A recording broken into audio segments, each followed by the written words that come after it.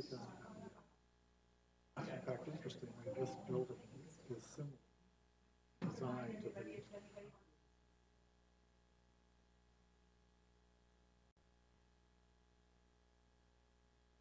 Sorry, ma'am, your microphone wasn't on. You may try to. You need to speak.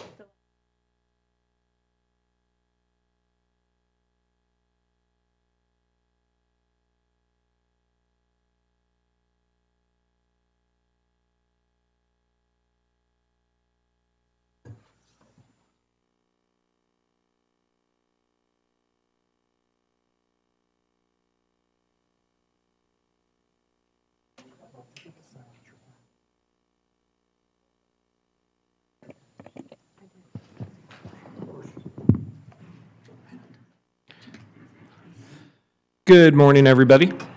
I want to welcome you to the regularly scheduled quarterly meeting of the State Historical Resources Commission. I'm now going to convene the session by hammering this gavel. Today's meeting of the commission has been duly noticed, and all the agenda items are subject to action by the commission. I'll now ask commissioners, staff, and members of the public to rise and join me in the Pledge of Allegiance.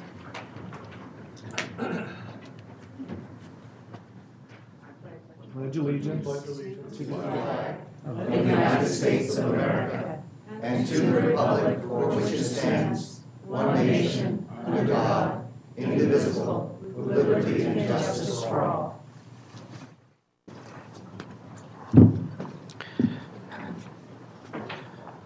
So my name is Adam Srero, and I represent archaeology. I am vice chair normally, but because we are missing a couple of members today, I am chair today. So bear with me, and we'll all get through this together.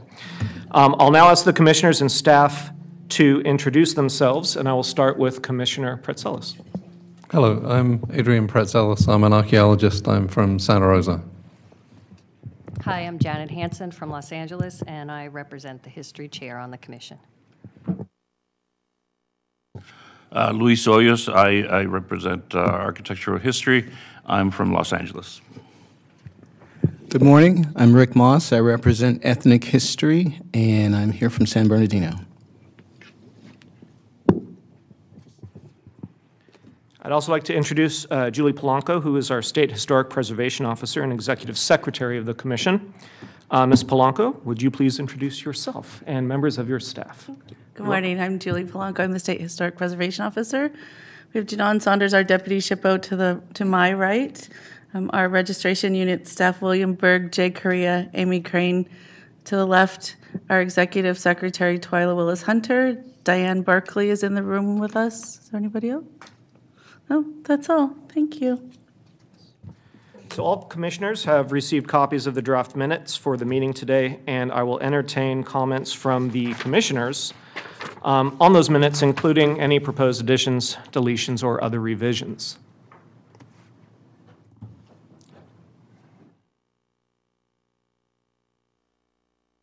None? Any motion to approve the minutes then?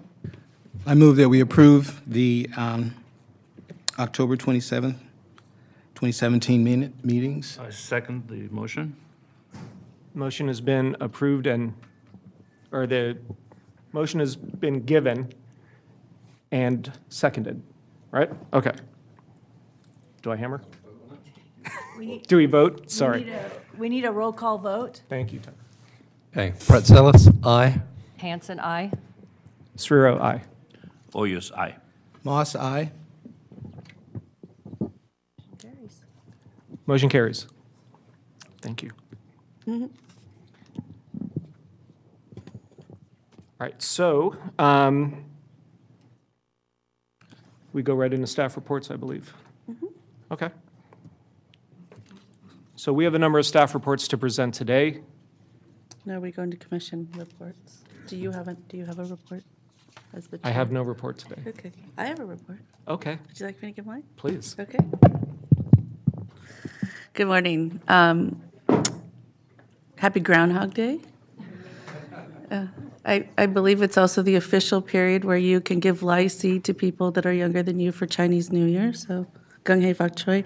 But also, I want to say that it's our acting chairman's birthday today, so please join me in wishing Adam a happy birthday. We've been busy in the office.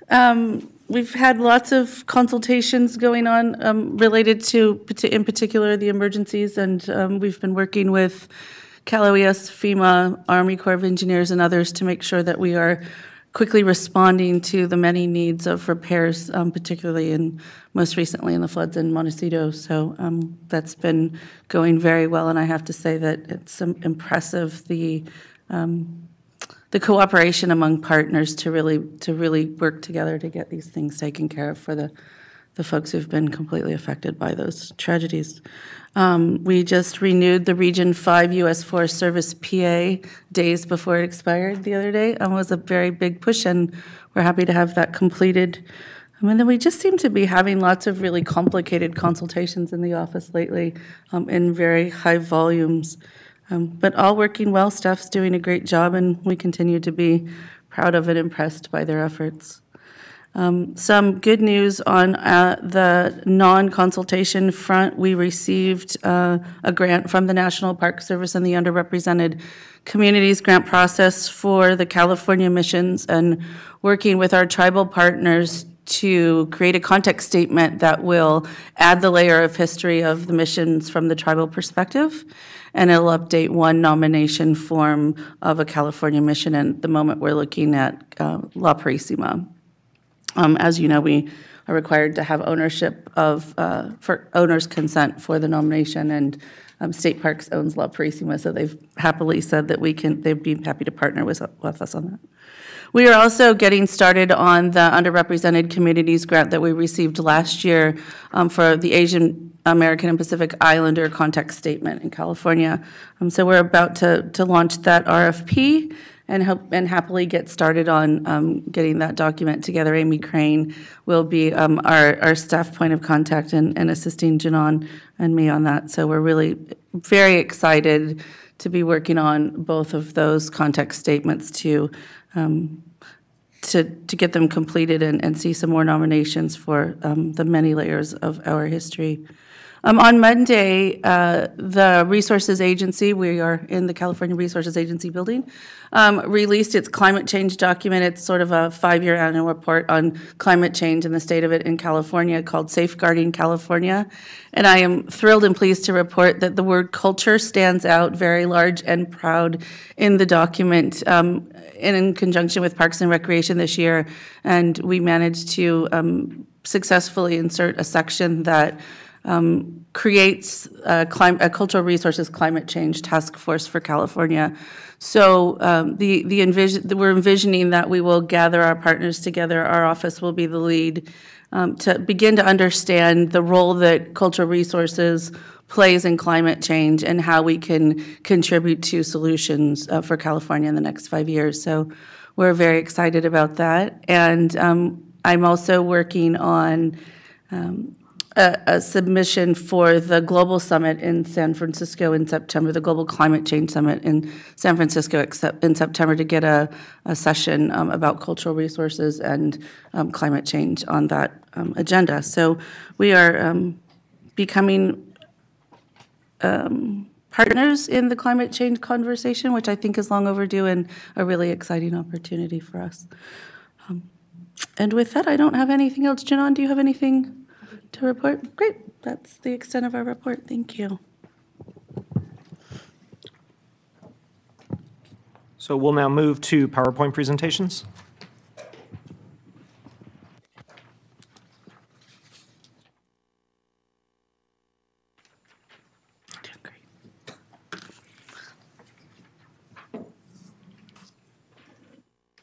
The four-story property at 3543 18th Street, known as the Women's Building, was erected in 1910 of unreinforced masonry. The social hall is located at the southwest corner of 18th and LePage Streets in San Francisco's Mission District. The building is clad in stucco over brick at the north and east facades and bare common bond brick at the south and west facades, and is capped by a built-up roof. Maestropiece, the 1994 mural that envelops the building's main facades, is included as a contributing resource. Alterations to the interior of the building in the 1930s and 1980s and 90s served to reinforce the building's continued use as a social hall. The property retains all aspects of integrity. The Women's Building is eligible for the National Register of Historic Places at the national level of significance under criterion A in the areas of social history, women's history and LGBTQ history, and ethnic heritage, Asian, Black, Hispanic, and Native American, for its association with second-wave feminism, one of the late 20th century's most consequential social movements. The Women's Building is one of the first women-owned and women-operated community centers in the United States. Women's centers, which appeared in various forms and occupied a variety of building types across the U.S. in the 1960s and 1970s, were especially important manifestations of this grassroots movement for gender equality and social transformation. The property meets criteria consideration G, properties that have achieved significance within the past 50 years, for its association with the nationally significant second-wave feminist movement, and as a location where the struggle for women's rights was linked to additional community struggles, including those of marginalized racial ethnic communities, LGBTQ people, immigrants, and others. A sufficient body of scholarship has developed to establish second-wave feminism as a social movement critical to U.S. history. The Women's Building is exceptional in this history for the scale of its ambitions and for the breadth of social issues it has addressed. The period of significance for the resource is 1978 to 1994. This period captures the beginnings, formation, and consolidation of the Women's Building, culminating with the creation of the major mural project, Masterpiece, which visually communicates the organization's mission of supporting and celebrating women across time and around the world. The property is nominated on behalf of the owner. The Historic Preservation Commission, in its role as representative of the City of San Francisco, a certified local government, approved the nomination unanimously at their regular meeting January 17, 2018, and submitted a resolution of recommendation. No other letters have been received to date.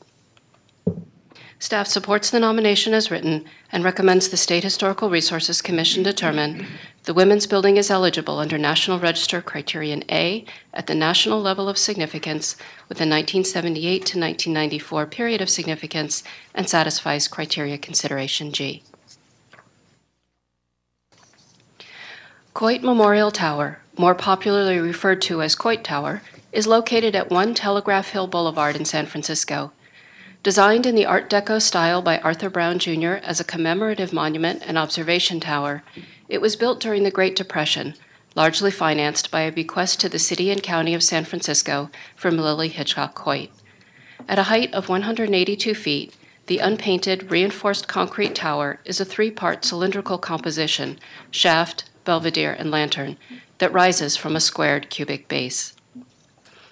The basic form, the fluted shaft, rises to two upper elements that both function as observation decks. Coit Tower is located atop Telegraph Hill within the boundaries of public Pioneer Park. The tower's immediate setting is defined by mature trees and greenery, staircases, terraces and walkways, and views in all directions. Coit Tower's interior walls at the first and second floors and in the winding stairway that connects both floors are covered with 27 murals that comprise a large-scale fresco New Deal art project titled Aspects of Life in California, 1934. Coit Tower retains a high level of integrity. This nomination amends the 2008 National Register nomination to document national level of significance under Criterion C in the area of art. Coit Tower rises to the national level of significance because it is intrinsically associated with the extraordinary permanent exhibition of federally funded art created through the Public Works of Art Project, PWAP. The Coit Tower Mural Project was the single largest PWAP venture in the country and the most ambitious test of whether federally funded arts programs could work. Its success served as a model for an array of New Deal arts programs that followed. The Coit Tower murals possess exceptional value in interpreting the themes of the Great Depression and New Deal idealism, and in showcasing the work of 25 of the region's finest artists, including 4 women. This extensive fresco undertaking is an unusual example of a large group of muralists working in unison. The mural's content and expression were directly influenced by Diego Rivera. They comprised the most extensive use of fresco technique up to that time, which until then had been rare. The period of significance, 1933 to 1934, encompasses construction of the tower, completion of the frescoed murals, and public inauguration of the building. Originally designed and intended as a commemorative civic monument, Coit Tower was named in honor of Lily Hitchcock Coit, whose wealth financed its construction. As a property exceptionally significant apart from the value of the person memorialized by the monument, Coit Memorial Tower satisfies criteria consideration F, commemorative properties. The property is nominated by Protect Coit Tower, a citizens advocacy organization. The Historic Preservation Commission, in its role as representative of the City of San Francisco, a certified local government, approved the nomination unanimously at their regular meeting January 17, 2018, and submitted a resolution of recommendation. 18, including a letter received and distributed this morning, additional letters of support have been received to date. Staff supports the nomination as written and recommends the State Historical Resources Commission determine Coit Memorial Tower is eligible under National Register Criterion C at the national level of significance, amending the earlier nomination, with a 1933 to 1934 period of significance and meets criteria consideration F. The San Francisco Central YMCA is a 9-story rectangular Italian Renaissance Revival-style athletic fraternal building adapted to provide 174 units of supportive housing to formerly homeless people. Located on the northwest corner of Leavenworth Street and Golden Gate Avenue, the building has formal and regular street facades. The steel-framed building has concrete walls with brick infill. The interior has concrete floor slabs with plaster and gypsum board walls and ceilings. In some locations, suspended acoustic tile ceilings are found. The primary exterior materials are stone, terracotta, brick and cement plaster walls, and wood and metal windows. A large projecting metal cornice caps the masonry exterior. In 2012, a historic preservation certification application was approved for rehabilitation completed in conformance with the Secretary of the Interior standards. The property, already a contributing resource in the National Register listed Uptown Tenderloin Historic District, retains all aspects of integrity.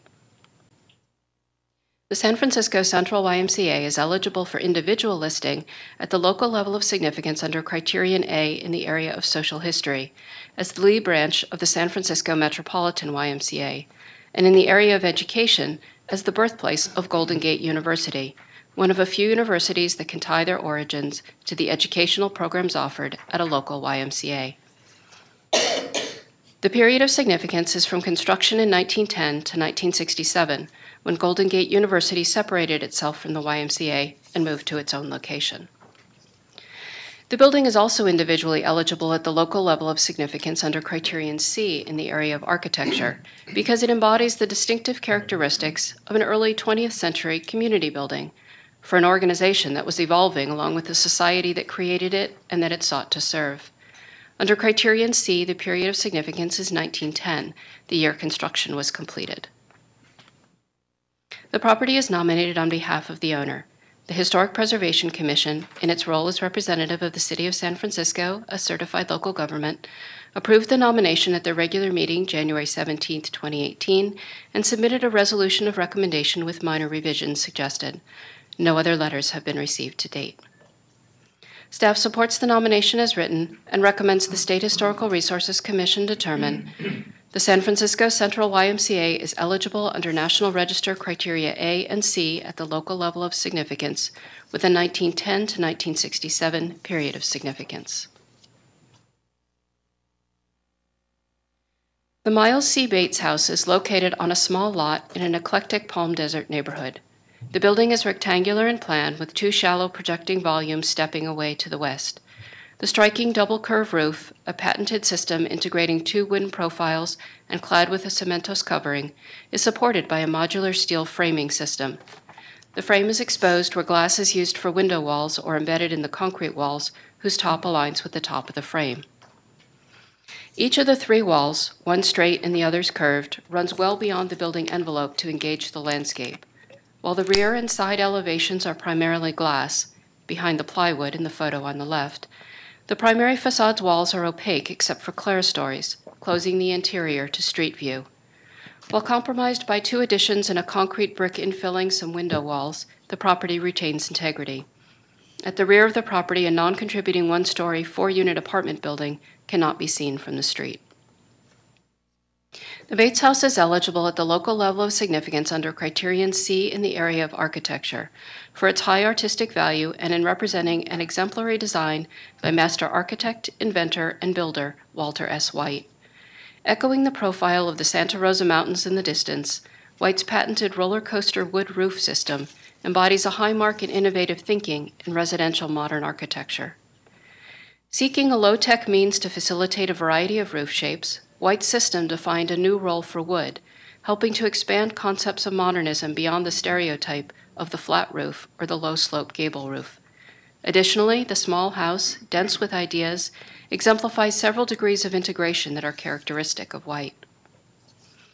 The building embodies his lifelong ambition to push architecture in new directions, restlessly searching for solutions that integrated dramatic form-making with a pragmatism born of respect for materials and their capabilities amidst the demanding conditions of the desert.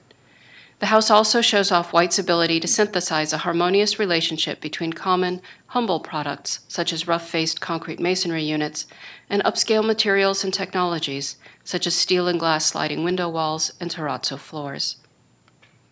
In mimicking the profile of the mountain range in the distance, White demonstrates his sensitivity to site and setting. The period of significance is 1955, the year of construction. The property is nominated on behalf of the Historical Society of Palm Desert. 5 letters of support have been received to date. Staff supports the nomination as written and recommends the State Historical Resources Commission determine the Miles C. Bates House is eligible under National Register Criterion C at the local level of significance with a 1955 period of significance. The Westminster Presbyterian Church and Cemetery of Tremont, also known as Tremont Church, with an adjoining cemetery, is located on 2 acres of dry flat land on the south side of Tremont Road in northern Solano County. The tall 1-story church building, constructed in 1871, measures approximately 46 feet long by 28 feet wide. Architecturally, the church is characteristically Greek Revival in several respects: neoclassical proportions of length to width, a broad pediment above the entrance, characteristic Greek Revival molding around the windows and doors, and a belfry centered over the entrance. The building features 2 tall windows at the front facade, 3 on either side elevation, and no windows to the rear. The cemetery is located on the same parcel as the church, situated behind the church building. Minor modifications to the church include construction of a pair of secondary doors just inside the original door and construction of a balcony, both prior to 1929. A raised foundation was installed in 2014 to replace the original mud sill foundation. The church building and cemetery retain a high degree of integrity. A single-wide trailer installed circa 1989 for a resident caretaker is a non-contributing resource.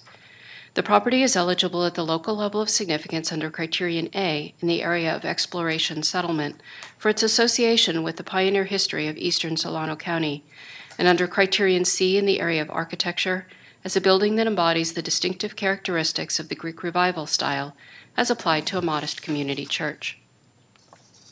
The building is a rare surviving example of volunteer-built 19th century churches in California's Central Valley. The period of significance is 1871 to 1929, from construction until the church was sold following years of little activity.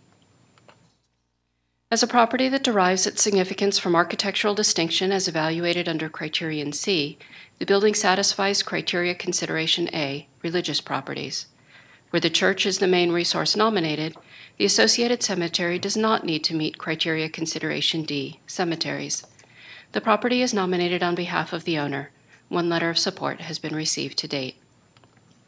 Staff supports the nomination as written and recommends the State Historical Resources Commission determine the Westminster Presbyterian Church and Cemetery of Tremont is eligible under National Register Criteria A and C at the local level of significance with an 1871 to 1929 period of significance and satisfies Criteria Consideration A.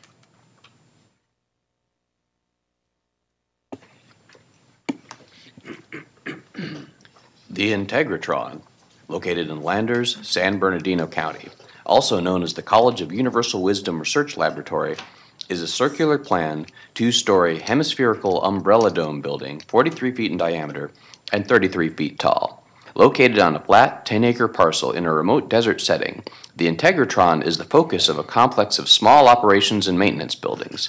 Constructed of wood, the building is symmetrical and divided into 16 equilateral bays.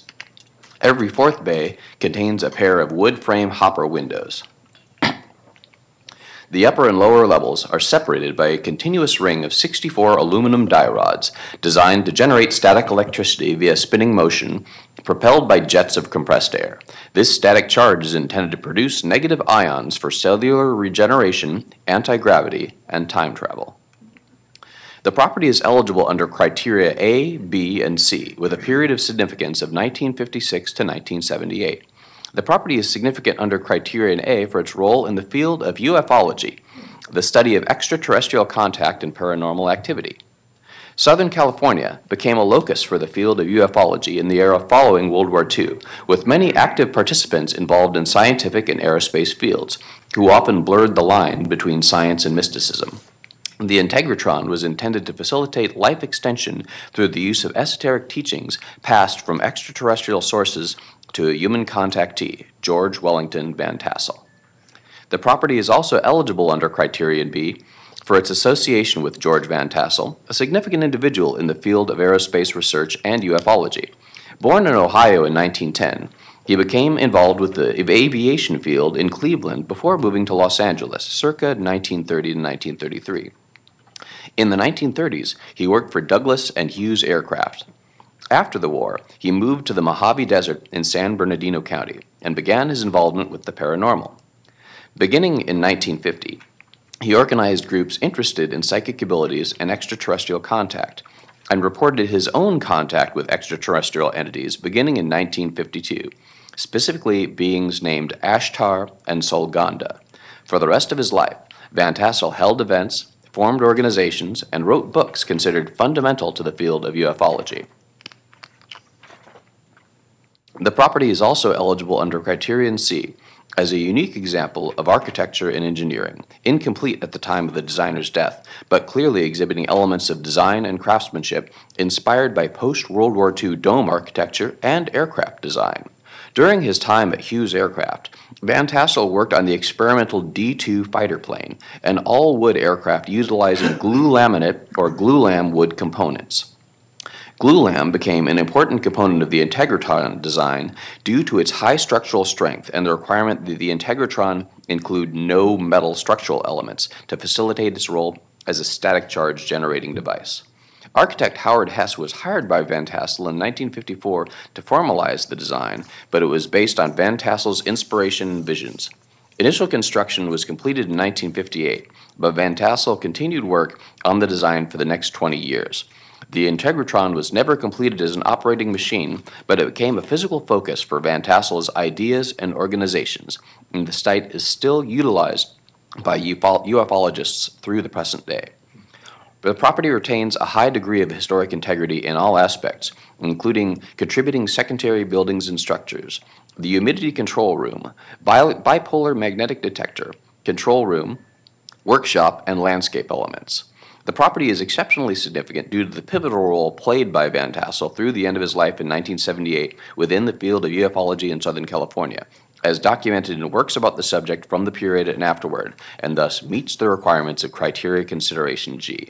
The property is nominated on behalf of the property owner. No letters of support or objection have been received. Staff supports the nomination as written and recommends that the State Historical Resources Commission determine the Integratron eligible under criteria A, B, and C at the local level of significance, with a period of significance of 1956 to 1978, meeting the requirements of criteria consideration G.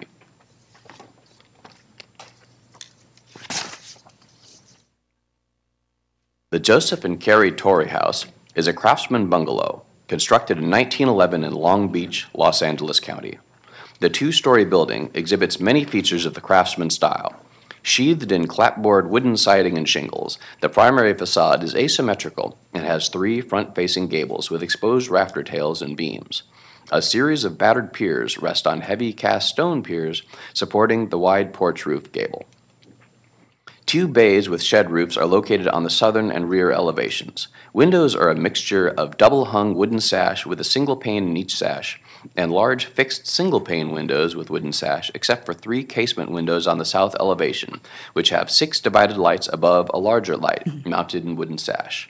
A cast stone retaining wall is located between the sidewalk and front yard, original to the building and architecturally matching the cast stone of the building foundation, porch, and fireplace.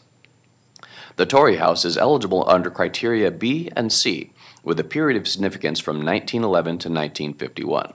The building was associated with and built for Joseph and Carrie Torrey, both of whom qualify as locally significant individuals under criterion B associated with the history of Long Beach, California. Carrie Torrey was a role model, community leader, philanthropist, and member of multiple benevolent societies and community organizations, and the proprietor of a local business. Joseph Torrey was also a role model, community leader, and philanthropist. Joseph and Carrie migrated from their birthplace in Illinois to Kansas and subsequently to Long Beach. Joseph was a very successful dairy farmer and well known in the local equestrian community, especially for his role in promoting harness racing. Until his death in 1944, Mr. Torrey was known in the community for still using a horse and buggy as his primary form of transportation. Mrs. Torrey remained at the house until her own death in 1951, the end of the period of significance. The property is also eligible under criterion C as a significant example of craftsman bungalow architecture. While the architect of the Torrey House is unknown, the property exhibits a high degree of craftsmanship and design features that respond to the nearby environment. The 2-story design, sometimes considered unusually tall for a craftsman home, provided direct views towards the ocean and the Los Angeles River from its upper stories and sunroom. The property retains a high degree of historic integrity in all aspects, including the building interior. The property is nominated on behalf of the property owner. No letters of support or objection have been received. Staff supports the nomination as written and recommends that the State Historical Resources Commission determine that the Joseph and Carrie Torrey House eligible under criteria B and C at the local level of significance with a period of significance of 1911 to 1951. Staff also recommends the State Historic Preservation Officer approve this nomination and the aforementioned National Register nominations for forwarding to the National Park Service for listing in the National Register of Historic Places.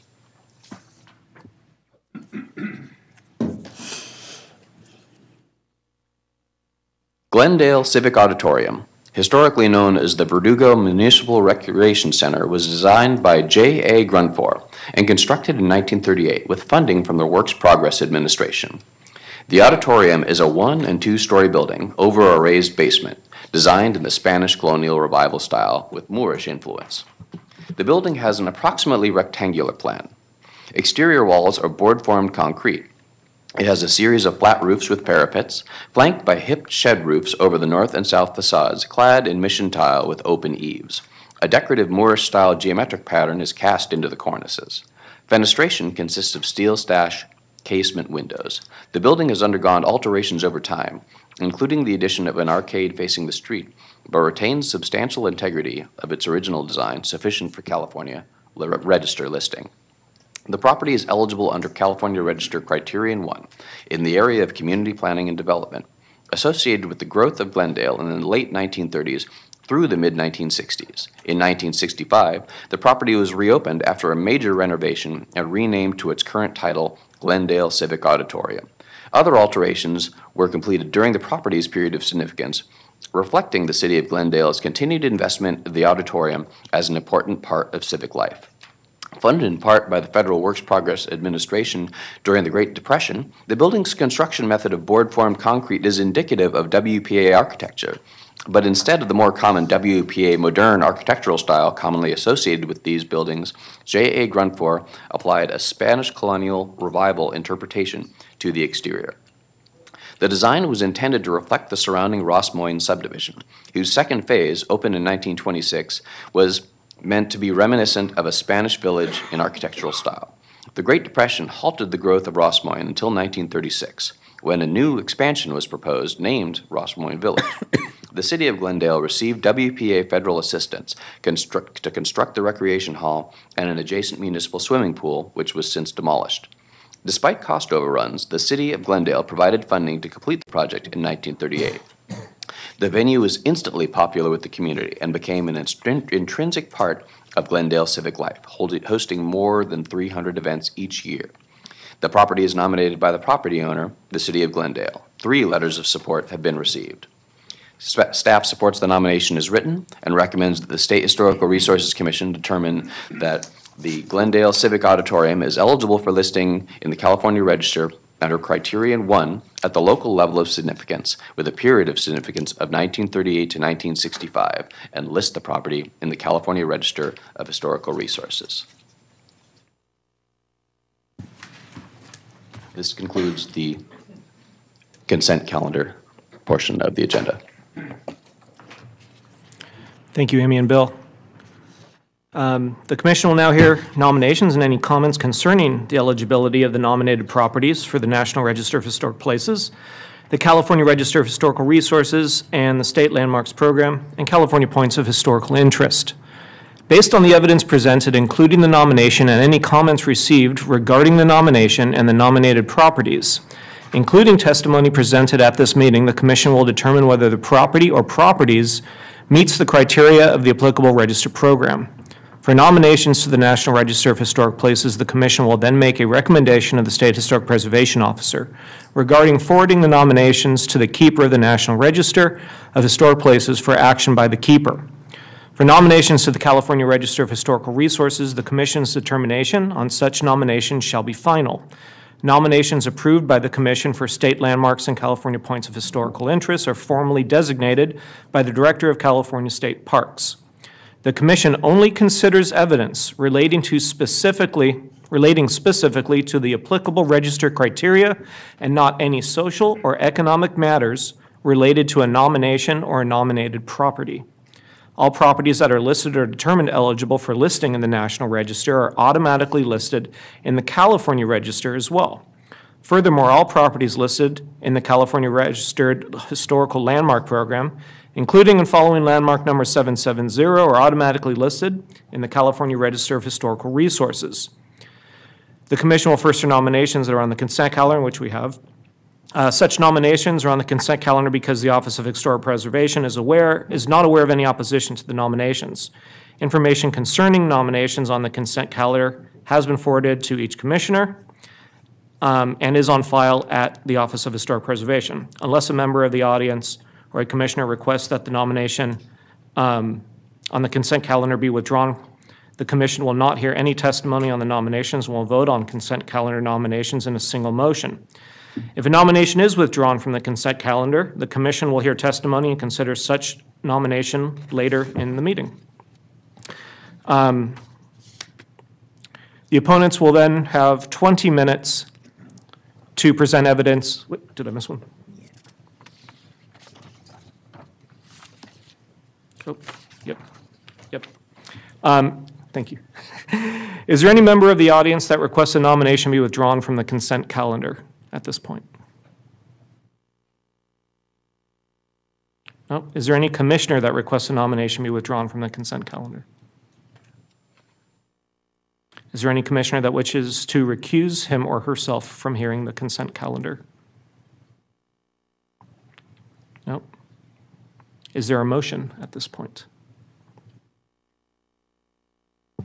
I move to approve the consent calendar as presented. Is there a second? I'll second. Any discussion on the motion? No. Roll call vote, please. Pretzelis, aye. Hanson, aye. Sriro, aye. Oh, yes, aye. Moss, aye. And are there any members of the audience who wish to speak about one of the properties just approved on the consent calendar? So motion passed 5-0. Thank you. Thanks, Tara. Emily Rowe, on behalf of the Westminster Presbyterian Church.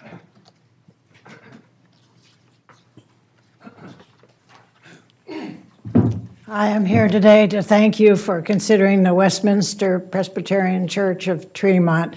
It's been a love life of all our lives to have this church down the road from an area that in those days the women that started it. I'm backing up a little bit.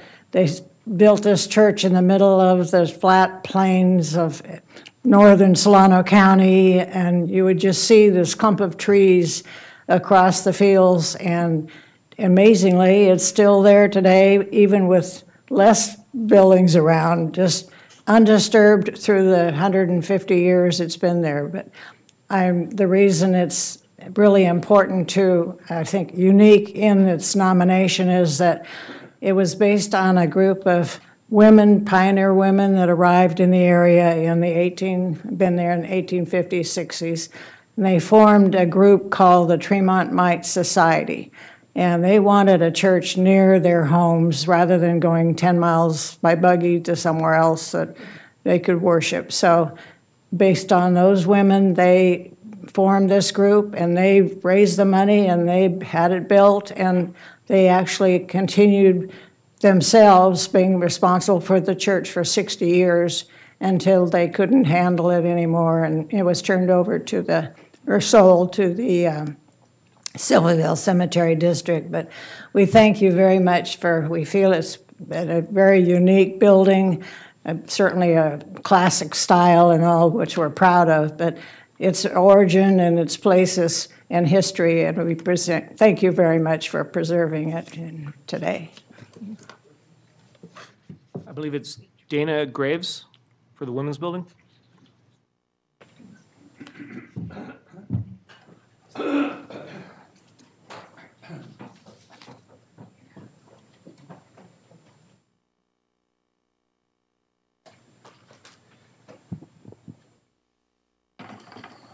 Thank you, commissioners and staff. I'm Donna Graves, an independent public historian and author of the nomination.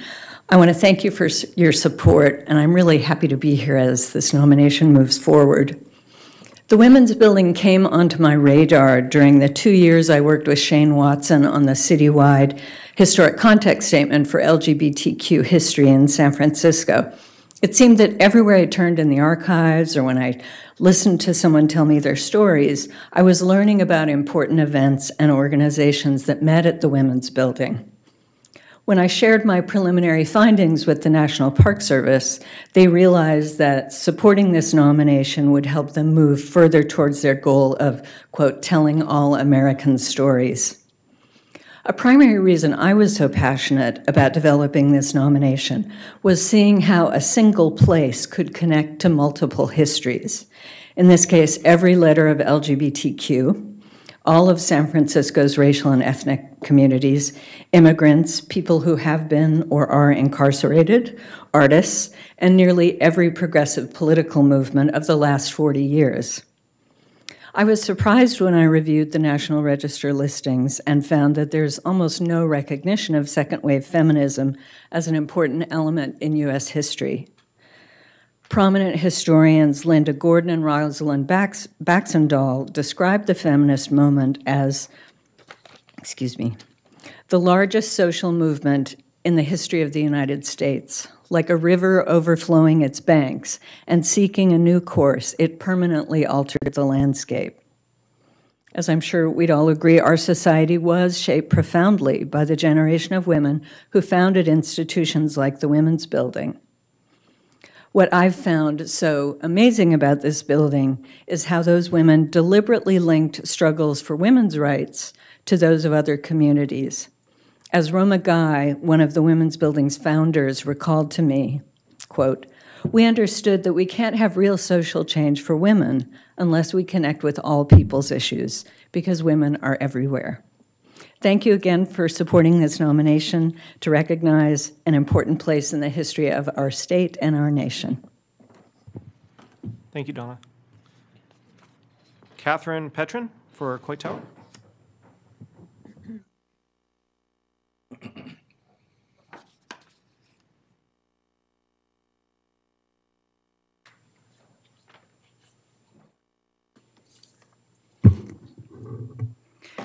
Good morning, honorable commissioners, Ms. Polanco, esteemed staff.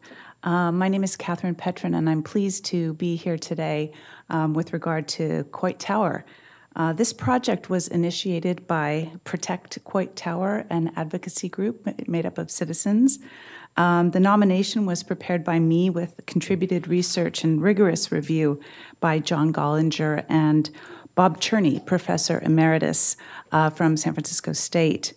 By way of background and just a little bit of explanation for the need for the project, I'll say that in 2008, Coit Tower was listed on the National Register under Criterion C for architectural merit at the state level of significance.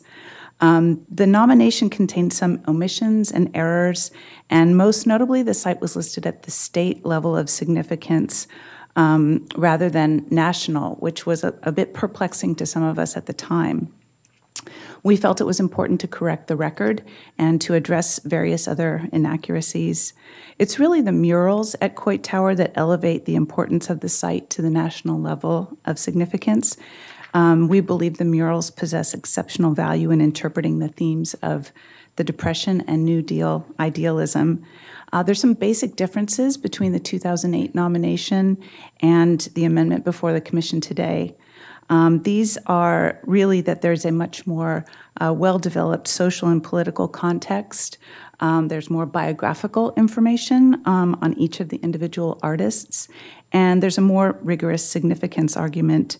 And although I don't equate length in itself as indicative of quality, the amendment before the Commission is 62 pages as opposed to the previous nomination, which was 10.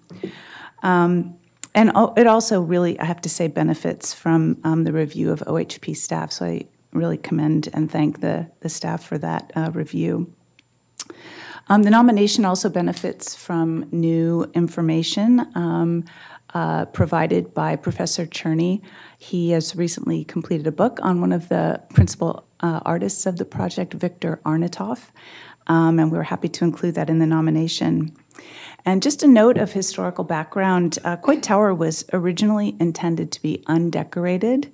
The murals came about as a result of the government's efforts to employ citizen artists during the Depression through the Public Works of Art project, which was only, I was somewhat surprised to learn, a 7-month project from December 1933 to June 1934. But it was the first New Deal project to employ artists and to fund public arts projects. As we heard from staff, Coit Tower's interior murals represent the largest collection of federally funded art created under the program, and it's an extensive fresco undertaking, which is unusual. The Coit Tower group included some of the most well-known Western artists of the day, including Otis Oldfield, Ralph Stackpole, and Bernard Zackheim. Most of the artists painted entirely on location, directly onto the concrete walls of Coit Tower in the fresco technique, and 5 of the artists, Stackpole, Bernard Zackheim, Maxine Albro, Clifford White, and Victor Arnatoff, had worked previously in fresco in Mexico alongside Diego Rivera. Nationally, and between 1933 and 34, the PWPA engaged more than 3,000 artists across the nation to beautify public buildings and with figurative murals and other artworks depicting everyday life. The mural at Coit Tower remains the largest single PWP project in the country and was the most high-profile and ambitious test of federally funded arts programs of its time. Its success served as a model for the array of New Deal arts programs that followed. And in closing, we just note that the building retains extremely high levels of integrity on the interior and exterior, and Protect Coit Tower hopes to pursue National Historic Landmark for the tower in the future. So thank you very much for your attention. Thank you. I believe Julie had some additional introductions she would like to make. I was remiss. I apologize in introducing our Chief Counsel, Tara Lynch, and our Parks lawyer and Katie Cotter, who's in the audience. So. Right, the Commission will now hear those nominations to the National Register of Historic Places, the California Register, State Landmarks, and California Points of Interest. that are discussion and action items on the agenda.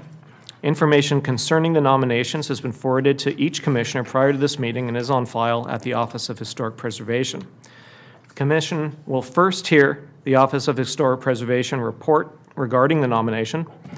Then the commission will hear testimony from proponents to the nomination and then opponents to the nomination. The proponents will have 20 minutes to present evidence and argument to the commission. The opponents will then have 20 minutes to present evidence and argument to the commission. As such, each side should determine how to allocate its time amongst all speakers. The proponents and opponents will each have 5 minutes for rebuttal. I'll then close the public comment and allow the commissioners to discuss the nomination.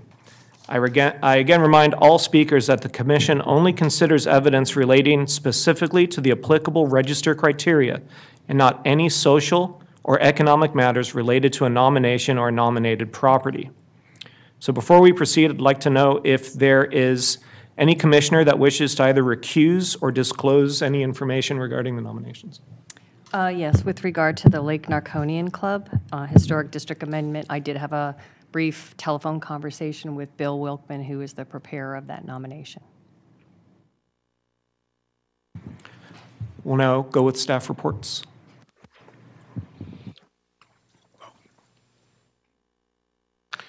We'll begin with the Napa County Infirmary. The Napa County Infirmary Historic District consists of 3 hospital and dormitory buildings arranged facing a crescent-shaped drive. The district is located on the north side of Old Sonoma Road, roughly 1.5 miles southwest of downtown Napa. The mixed-use neighborhood lies just east of State Route 29 and is characterized by modest single-family residences, most of which were constructed over the course of the 20th century. The historic district itself has 4 contributing resources, including the men's building on the left, the hospital in the middle, and the women's building on the right, and the Crescent Drive. The Crescent Drive is landscaped with grass and a row of trees. The district retains all 7 aspects of historic integrity. Constructed in 1912 and 1934, the buildings represent Napa County's need to bring its only public charitable institution up to date in order to meet the needs of a growing indigent population and conform to changing institutional standards in the 20th century.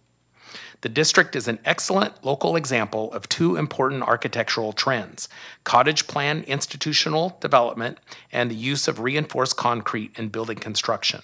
All 3 buildings were purpose-built for use by the infirmary during the period of significance. Napa County Infirmary Historic District is eligible for the National Register at the local level of significance under criteria A and C.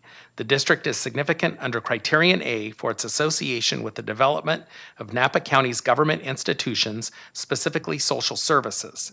The period of significance begins in 1912 with the construction of the 2 reinforced concrete dormitory buildings flanking the main buildings on the site. The period of significance ends in 1962 when the institution ceased to function as a county infirmary after state and federal assistance programs lessened the need for locally funded medical care. The historic district is also eligible under criterion C at the local level for its architecture. The 3 buildings and crescent-shaped landscape feature are linked by plan and use and form a physical record of early 20th century institutional architecture. Its 1912 and 1934 buildings, designed by renowned local architect W.H. Corlett and constructed by E.W. Dowdy and E.W. Arnitz, represent a very early use of technologically innovative reinforced concrete and are the first regional examples of a progressive cottage plan institution. They are also excellent examples of Corlett's ability to blend utilitarian considerations, such as fireproof construction and cost consciousness, with aesthetically distinctive buildings. The property is nominated on behalf of Napa County Landmarks. The County of Napa, the public owner of the building, objects to the nomination because the county has declared the property surplus and is negotiating sale of the property with the goal of creating affordable housing and has invested resources to analyze options for the site. In 2013, the county concluded environmental review under CEQA and adopted a statement of overriding considerations, quote, for impacts associated with the resource, unquote. The county states that listing the property at this stage will create confusing and false public expectations. Staff supports the nomination as written and recommends the State Historical Resources Commission determine the Napa County Infirmary eligible under National Register criteria A and C at the local level of significance with a period of significance from 1912 to 1962. Staff recommends the State Historic Preservation Officer, the State Historic Resources Commission approve the nomination for forwarding to the National Park Service for listing in the National Register. The County of Napa has informed OHP that they will not be attending the meeting, but we were extra certain to read, portions of their letter of objection. So.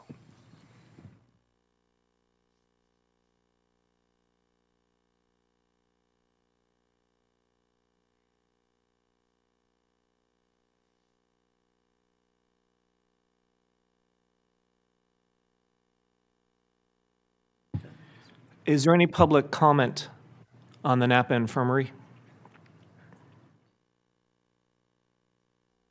Yeah, I'm sorry, I don't have a speaker slip for you. I'm sorry, I didn't arrive in time to fill out a speaker card, but I think staff knew I was coming. But my name is Kara Brunzell of Brunzell Historical, and I prepared the form on behalf of Napa County Landmarks. So I just wanted to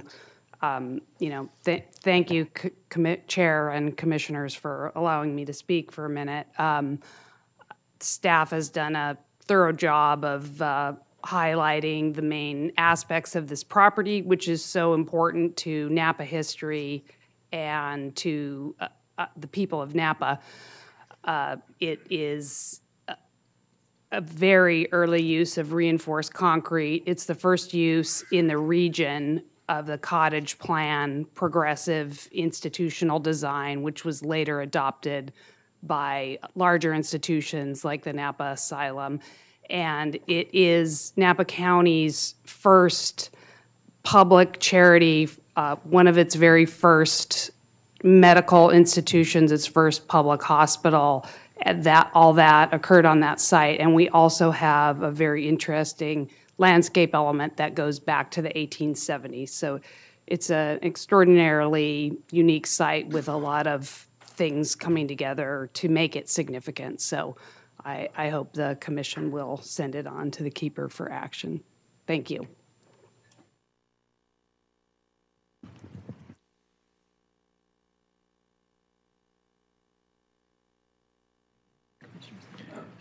If there's no more public comment on the infirmary, I'll close the public comment period and ask if there's any discussion from commission.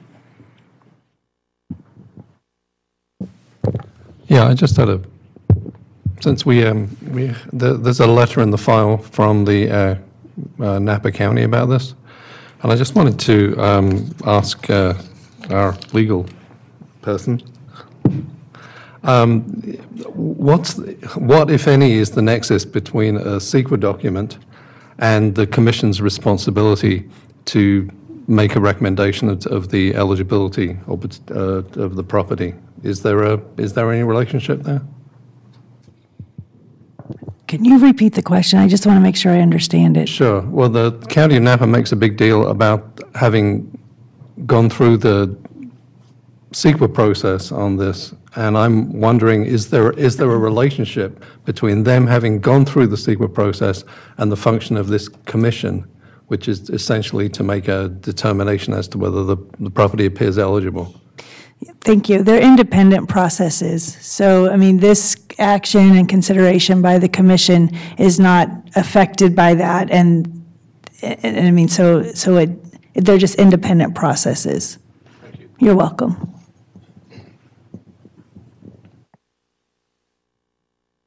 Any other discussion from the commission? Mr. Chairman, I have brief comments. I thought the nomination was well written and well presented, and the arguments contained therein are convincing, especially in the area of the district's merits in terms of the application of site planning ideas surrounding the cottage plan, which in other resources that we've considered here, yes, it tracks back to the 1870s to the Frederick Law Olmsted practice and had tremendous influences statewide and indeed in the West. And then in the area of architectural merit, I found the arguments likely also convincing. It's an early example of concrete architecture, and it's a very good example of the practice of Mr. Corlett. Thank you. Is there a motion?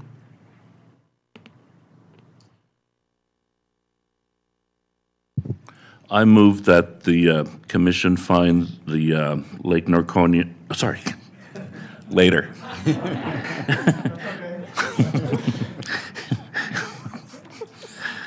I move that the Napa County Infirmary in Napa County be found eligible for the National Register of Historic Places. Is there a second? I would second. Roll call.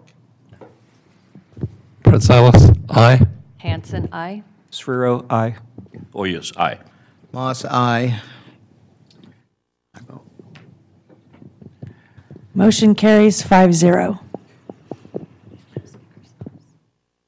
Great. We'll now continue with the next staff report.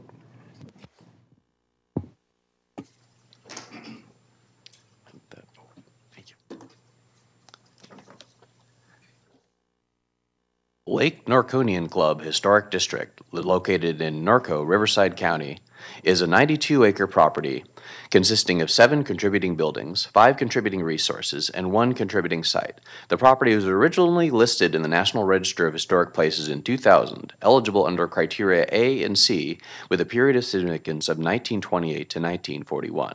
The property was originally developed as a recreational resort, the Narconian Club and Hotel, designed by G. Stanley Wilson and Dwight Gibbs, and significant for its role as a country resort and for its Spanish colonial revival architecture. The period of significance for the existing district ended when the property was acquired by the United States Navy for use as a naval hospital prior to America's entry in the Second World War. This amendment expands the areas of significance of the nomination to include the property's role as a naval base, including its role as hospital and facility for the testing and development of guided missiles, adding the areas of significance health and medicine, military history, social history, and architecture for some of the Navy-era buildings. The amendment also extends the period of significance to 1965.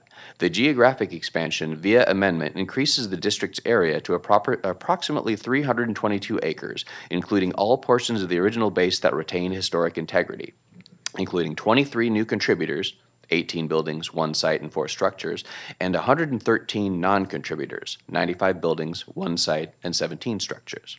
The geographic expansion includes the California Rehabilitation Center, owned by the California Department of Corrections, and Norco College, a state junior college, both of which are located on former portions of the base deaccessioned by the Navy and whose ownership currently rests with departments of the state of California. The new contributing properties include buildings and structures constructed between 1943 and 1957 by the Navy to support hospital and laboratory operations, and the southwest landscape of the former resort, a contributing site. The non-contributing properties include Navy properties not associated with historic events, ineligible due to loss of historic integrity, or those created after the end of the period of significance by the Navy, the California Rehabilitation Center, and Norco College. The expanded areas of significance under Criterion A include health and medicine at the national level of significance due to the property's association with treatment and medical research into tuberculosis, poliomyelitis, cord bladder injuries, and rheumatic fever. Its resort-based spa and sports facilities were used for rehabilitation, including the development of wheelchair basketball. Its eligibility in the area of social history at the local level of significance is based on the property's role with and effects upon the communities of Corona and Norco, including the Navy base's leadership in ending segregation and eliminating the influence of the Ku Klux Klan in these nearby communities. In the area of military history at the local level of significance, the property is associated with the establishment of the first fully independent guided missile evaluation system, the Fleet Missile Systems and Evaluation Group, or FMSEG. In the area of architecture at the local level under Criterion C, the property is a rare surviving example of World War II naval hospital architecture, including buildings characteristic of standardized World War II naval hospital design and individual buildings designed by master architect Claude Bielman, who was commissioned to create Spanish colonial revival buildings for the base that matched the style of the original Narconian resort. The property, today known as Naval Weapons Station Seal Beach, Detachment Corona, was surveyed and evaluation by environmental consultant ASM Affiliates in 2010 as part of compliance with Section 106 and 110 of the National Historic Preservation Act, initiated by the United States Navy, the property owner of record. The draft study examined 73 buildings, structures, and landscape features belonging to the Navy within the 247 acres of the property, still retained. The draft survey found only one additional property, Building 300, eligible for listing in the National Register, and found the remaining 72 not eligible for listing. The final version of this survey, released in September 2011, maintained this position. In response to public comment by the City of Norco and members of the community, a 2013 amendment was written to include evaluation of portions of the property that had been transferred to the California Department of Corrections that were not included in the Section 106 survey, which had been limited to current Navy properties. This evaluation considered the eligibility of the Naval Hospital and Weapons Evaluation Program. Naval Hospital history research focused on the property's role as a tuberculosis sanitarium. ASM's conclusion was that the property was not significant because it was not the largest naval hospital in Southern California, smaller than Balboa Naval Hospital. In addition, the property was not eligible in the area of medicine for its role in tuberculosis research because only one study on the effects of streptomycin on tuberculosis was conducted, and tuberculosis was a minor medical issue for the Navy during World War II. The 2013 addendum to the 2011 evaluation characterized it as a non-factor in the spectrum of health risks and casualties that tuberculosis ranked 18th on the list of non-injury conditions that caused the greatest loss of manpower during World War II. In fact, the occurrence of tuberculosis in the Navy and Marine Corps was lower than in the civilian population during the same period. This evaluation also determined that the guided missile research and development at Corona was not significant because the labs supported research and development, testing and evaluation, known as RTD&E, at other sites, rather than being conducted on the site, and found its role minimal compared to integrated laboratories including Michelson, Ames, Jet Propulsion Laboratory, and Lawrence Laboratory. The research buildings at Corona were not purpose-built for missile research, like the integrated labs at Point Mugu and China Lake, and thus not eligible. The 2013 addendum evaluated several of Claude Bielman's properties and determined them ineligible, although in some cases the architects of the Bielman-designed buildings on the base were identified as not known in the survey documents. The 2011 evaluation identified a potential historic district from the Naval Hospital period, including the architecture of Claude Bielman, but the report determined that the property did not retain sufficient historic integrity from the period of significance due to subsequent alteration of the buildings and the introduction of later, non-contributing buildings that detracted from the overall integrity of the potential district.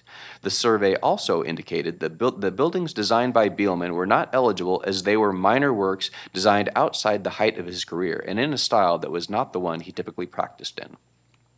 The California Office of Historic Preservation concurred with the findings of the Section 106 evaluations based on the information as presented. However, a finding of ineligibility does not preclude a later finding of eligibility, nor does it preclude nominating properties to the National Register if the later evaluation or nomination provides new information regarding the significance and/or historic integrity of the property. The amendment to the Lake Narconian Club Historic District nomination was written in order to address the concerns raised about significance and integrity by the ASM Section 106 evaluation. As such, the nomination includes additional historic context information and historic integrity evaluation, documented below. Under Criterion A in the area of medicine, the amendment illustrates that there were several properties throughout the United States that were converted from resorts to naval hospitals, but the Lake Narconian property represents a unique example of this property type because of its higher level of historic integrity compared to other properties of its type. This was due to the temporary construction of most of these bases, while the Naval Hospital at Narconian was constructed as a permanent facility and a standalone naval hospital, not a component of a larger naval installation. The applicant also suggests that Naval Hospital Corona is the only surviving example of a naval hospital built as an expansion of a resort that survives and retains its integrity to its World War II form, and the only property of its type converted to a general hospital versus convalescent hospitals, aka special naval hospitals. The doctors assigned to the Naval Hospital included a significant concentration of doctors who had previously worked at the famed Mayo Clinic, the largest contingent of Mayo doctors ever assembled outside the Mayo Clinic itself. The nomination expands information about the property's role in tuberculosis treatment, explaining that Naval Hospital Corona was the central hospital in the Pacific Theater for medical research and treatment of tuberculosis, with its own self-contained hospital within the campus in order to isolate tuberculosis patients from the rest of the hospital. This campus was heavily used and often subject to overcrowding, requiring relocation of tuberculosis patients to other wards and expansion of the tuberculosis unit to other hospital wards as the war went on.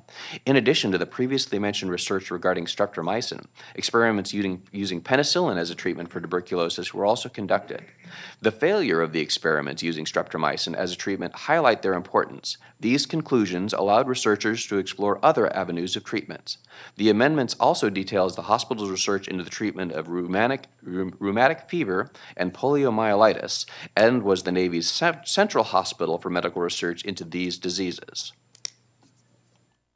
Naval Hospital Corona also served as a center for medical rehabilitation following wartime injuries and wounds, and part of its selection for this purpose was the already extant recreational and sports facilities of the Lake Narconian Club Resort. Many of the spa and athletic facilities were adapted for rehabilitation and physical fitness to limit muscular atrophy associated with inactivity due to injury recovery. Cord bladder issues, complications from spinal injuries that disrupt bladder function, were another area of specialty at Navy Hospital Corona, functioning as the Pacific Theater's naval center for this type of injury due to their well-developed physical therapy program. Because of the hospital's specialization in wound recovery related to spinal injuries, a significant number of patients were confined to wheelchairs. While it is unclear whether wheelchair basketball was developed at Naval Hospital Corona, the hospital is nationally significant under Criterion A for the combined sport and rehabilitation technique of wheelchair basketball developed at the site.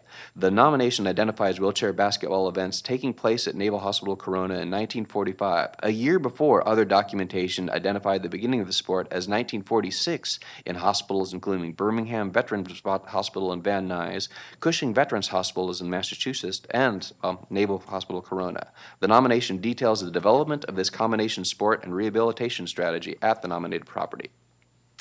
The nomination outlines the influence of the naval facility in race relations in the adjacent communities of Corona and Norco, previously a regional stronghold of the Ku Klux Klan and places where segregation of businesses and public facilities was practiced against African American and Latino members of these communities. After an incident when an African American serviceman wounded at Pearl Harbor was refused service at local cafes, the executive officer of Naval Hospital Corona, Captain Leslie Marshall, announced that the town would be off limits to the Navy unless these policies were eliminated. In response, the communities ended many of these economic practices rather than lose the economic power of Navy personnel in the local economy.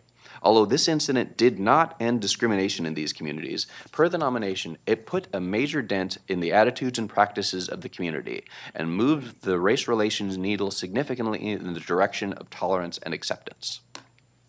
Under Criterion C, in the area of architecture, the amendment describes the involvement of architect Claude Bielman, a master architect whose National Register listed work in Southern California includes the Pacific Electric Building, Roosevelt Building, Board of Trade Building, Woodbury University, Superior Oil Company, and California Bank Building between 1908 and 1961. These buildings were rendered in many architectural styles, including Classical Revival, Art Deco, Streamline Moderne, and International Modern. His designs for the hospital at Lake Narconian were his only major commission in Spanish colonial revival style and were intended to coordinate with the existing Narconian resort's architecture. Bielman's additions often used simplified expressions of Spanish colonial revival styles, possibly due to the expediencies of wartime construction, but they were constructed as purpose-designed, permanent buildings, not temporary or standardized military buildings. Bielman's continued career following World War II into the 1960s also challenges the assumption that he was an architect at the end of his career at the time of his designs for the Naval Hospital. Regarding historic integrity, The revised boundary includes the areas formerly utilized by the Navy from 1942 to 65 that still have sufficient historic integrity for listing. Former base portions that lacked historic integrity were excluded from the revised district boundary. A large number of small, non-contributing buildings and structures are now located within the boundaries of the property, but the property retains sufficient historic integrity as a district to remain eligible for National Register listing. The base buildings designed by Bielman retain sufficient historic integrity to convey their significance for the Navy's period, both as Spanish colonial revival architecture and purpose-designed naval hospital buildings. Comparison of historic and contemporary aerial views demonstrate how the property retains historic integrity overall, even if some portions of the property have lost some integrity of materials, design, and workmanship due to subsequent alteration and introductions of new buildings. The applicant has included sufficient analysis of the properties nominated in the amendment, both an analysis of individual buildings and overall integrity of the district, to justify an evaluation that the district retains sufficient historic integrity for listing under the expanded context provided. Because the property is owned by two State of California agencies, in addition to the United States Navy, the nomination is to be reviewed by the State Historical Resources Commission and, if approved, is then forwarded to the State Historic Preservation Officer, and from there to the U.S. Navy Federal Preservation Officer, who serve as dual signatories on the nomination. If both SHPO and FIPO sign the nomination, it will then be forwarded to the Keeper of the National Register for consideration of listing in the National Register of Historic Places. The nomination was submitted by the City of Norco, a certified local government. 3 letters of opposition were received from property owners, including one from the California Department of Corrections and 2 letters from the Navy, one from NAVFAC Southwest historians Alex Bethke and Dave Sproul, and one from Captain N.J. Dahlke, Commanding Officer, Naval Weapons Station, Seal Beach. Letters of support from 18 individuals and organizations have been received as of this writing. This total include 2 pairs of letters sent by the Lake Norconian Club Foundation and the City of Norco, the latter prepared by nomination preparer Bill Wilkman, responding individually to the letters by CDCR and NAVFAC. CDCR's reasons for objection include potential effects on ongoing prison operations at the facility and a claim that the application did not include sufficient supporting documentation as to its merits, including recognition of changes to the property since acquisition by CDCR. The Navy analysis includes multiple critiques of the nomination, claiming that the proposed district does not retain integrity due to the low percentage of contributors. Navy analysis characterizes the inclusion of 13 major themes discussed in the amendment as a misapplication of NPS criteria that confuses historical function and existence for significance. The nomination's ending of period of significance is critiqued for an apparently arbitrary ending date of 1965 as a way to avoid having to address criteria consideration G, and claims that the ratio of contributors to non-contributors, 23 to 113, or 20%, is enough to disqualify its consideration as a district. The Navy also stated that the nomination does not ask or answer the so what question, but instead makes the argument that everything is significant, thereby rendering nothing significant. In regards to the role that the Navy played in the history of Norco, Navy staff claimed that there is no Navy property in the Southwest eligible for its local significance, and that the nomination dilutes the idea of significance to the point of meaninglessness, because federal military operations in small municipalities during World War II were the very definition of ubiquitous. The Navy evaluation reiterates the conclusion of their 2010-2013 Section 106 evaluation, that only the properties outlined by that report are eligible historic properties. The response also references a Department of Defense Memorandum of Understanding wherein the Advisory Council on Historic Preservation agreed to resolve the cumulative adverse effect of demolishing any remaining World War II temporary buildings and accept preservation of a pre-selected number of those buildings as mitigation for any potential adverse effects. In response to CDCR, potential effects of listing on future prison operations are outside the scope of evaluation for National Register eligibility. Regarding supporting documentation, the amendment document includes 262 pages of property descriptions, historic context statements, photos, charts, and maps, representing a very lengthy document for a nomination of this type, so no additional documentation was deemed necessary. Regarding historic integrity, the nomination includes detailed analysis of historic integrity, both with individual property descriptions for each contributor and overall assessments for integrity of the district. In response to the Navy analysis, staff does not agree with their critique. Regarding integrity, there is no set percentage of contributors within a district required for eligibility. The contributors are primarily large buildings, while the non-contributors are primarily small buildings and structures, and aerial views demonstrate that the property retains sufficient significant integrity for listing. The 13 major themes presented in Section 8 fall under 4 established areas of significance: health and medicine, military history, social history, and architecture. And it is not unusual for large and complex properties to include many areas of significance under different criteria. The Navy analysis, staff believes, also misinterprets the meaning of local significance, possibly confusing the level of significance of a property with its role within community history. There is no specific prohibition on Navy properties being eligible at the local level of significance or being associated with the history of the community. The vast majority, 90% of properties listed in the National Register, are listed at the local level of significance. So patterns of events and particular events significant to the local community may be considered significant. Military bases in small towns during World War II could be considered ubiquitous, but the events that played out in each of those towns were unique to the specific time, place, and individuals of each locality, the very definition of local significance. The district amendment as presented provides detailed descriptions of properties and the district. The MOA between ACHP and the Department of Defense is not relevant to the eligibility of resources identified in a nomination. As with the CDCR letter, potential effects on future projects of these properties is not within the scope of evaluation for National Register eligibility. In summary, staff supports the nomination as written and recommends the State Historical Resources Commission support the determination that this amendment demonstrates the Lake Norconian Historic District is eligible under National Register criteria A, B, or A and C in the areas of health and medicine, military history, social history, and architecture, with a period of significance of 1929 to 1965, with an overall level of significance at the national level. Staff further recommends the State Historic Preservation Officer approve the amendment for forwarding to the Federal Preservation Officer, United States Navy, for subsequent forwarding by the Navy FPO to the National Park Service for listing in the National Register of Historic Places. This concludes the staff report. Thank you, Bill. Due to the fact that we have 4 missing commissioners, if one of us gets up, we no longer have a quorum. So I'd like to ask if the commission would appreciate a 5-minute break before we get into public comment. All right, we're going to take 5 minutes, everybody.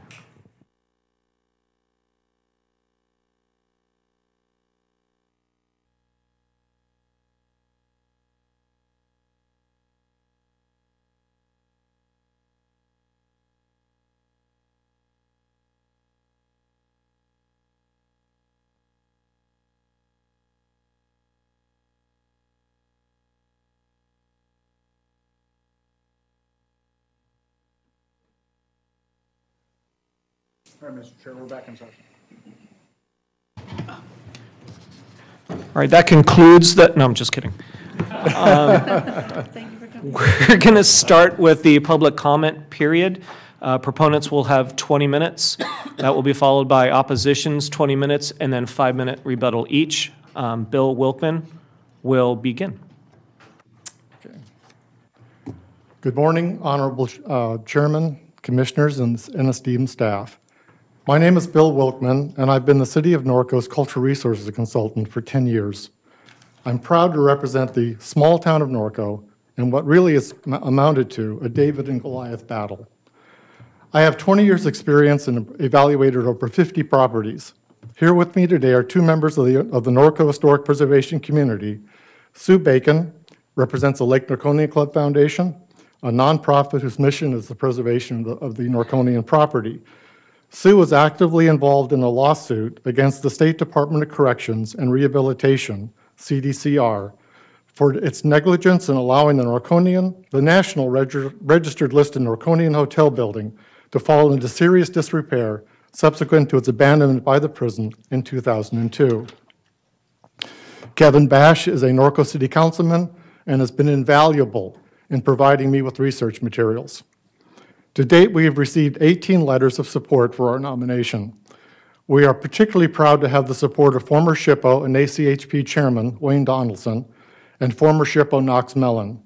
We are also pleased to have the support of OHP staff.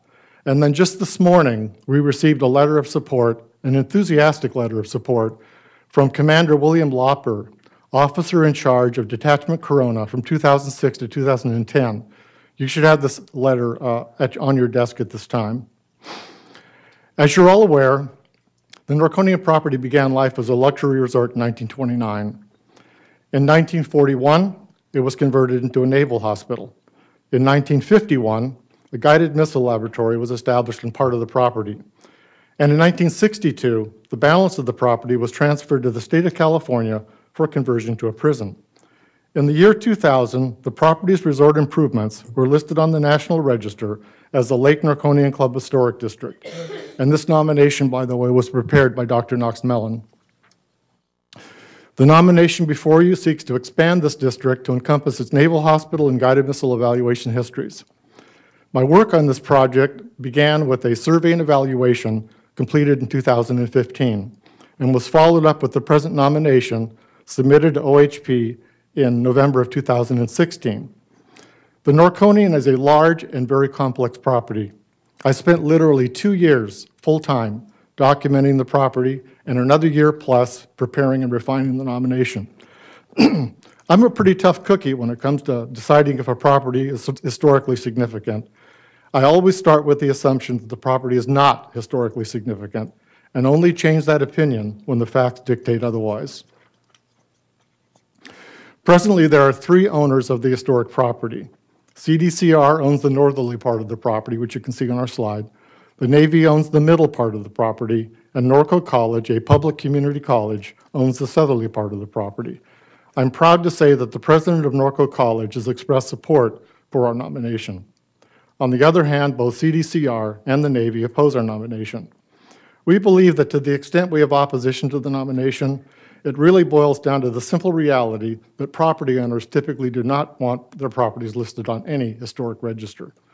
CDCR opposes the nomination primarily on the grounds that it believes the proposed listing would be incompatible with their prison operations. They're also concerned that the temporary buildings may need to be altered or demolished in the future to meet health and safety standards. And of course, as you're aware, neither of these concerns can be used as factors for determining the eligibility of a property for the National Register.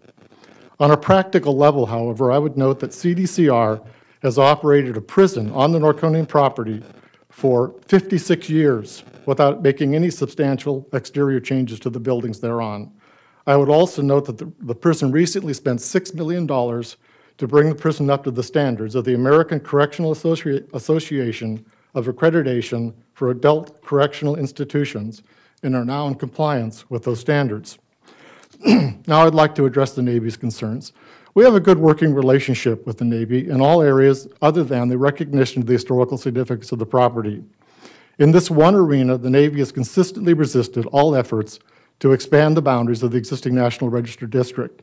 This baffles us because the Navy's property already includes National Register listed resources, and those not listed are in such close proximity to the listed resources that Section 106 review is required for essentially all exterior alterations. In any event, as you're all aware, historic preservation rules only require the Navy to consult in good faith. Other than that, there's no restriction on what they can do to their property. For the past 3 years, the City of Norco has sought the Navy's feedback on our evaluation and subsequent nomination. In all cases, the Navy's response has been, we do not comment on draft documents. Then at the last possible moment, the Navy issued a 3-page letter and 10-page document containing some 32 negative comments regarding our nomination.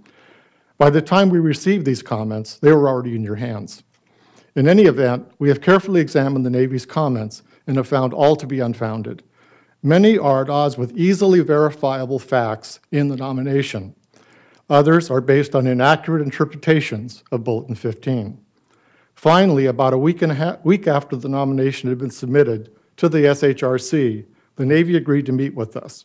Our message to the meeting at that Navy was that we value their presence in Norco, that we are baffled and disappointed in their opposition to the nomination and their prior refusal to discuss the nomination with us, and that we want to work with them to preserve what's important while facilitating needed improvements. We invited the Navy to join us in supporting this nomination. Unfortunately, to date, that support has not been forthcoming. I cannot possibly address all 32 of the Navy's comments in these 20 minutes. For a detailed response, I'll refer you to my 19-page written response. Today, I will discuss a small number of the Navy's concerns. Let's begin with integrity. As you know, no property can qualify for the National Register unless it retains integrity to its historic period.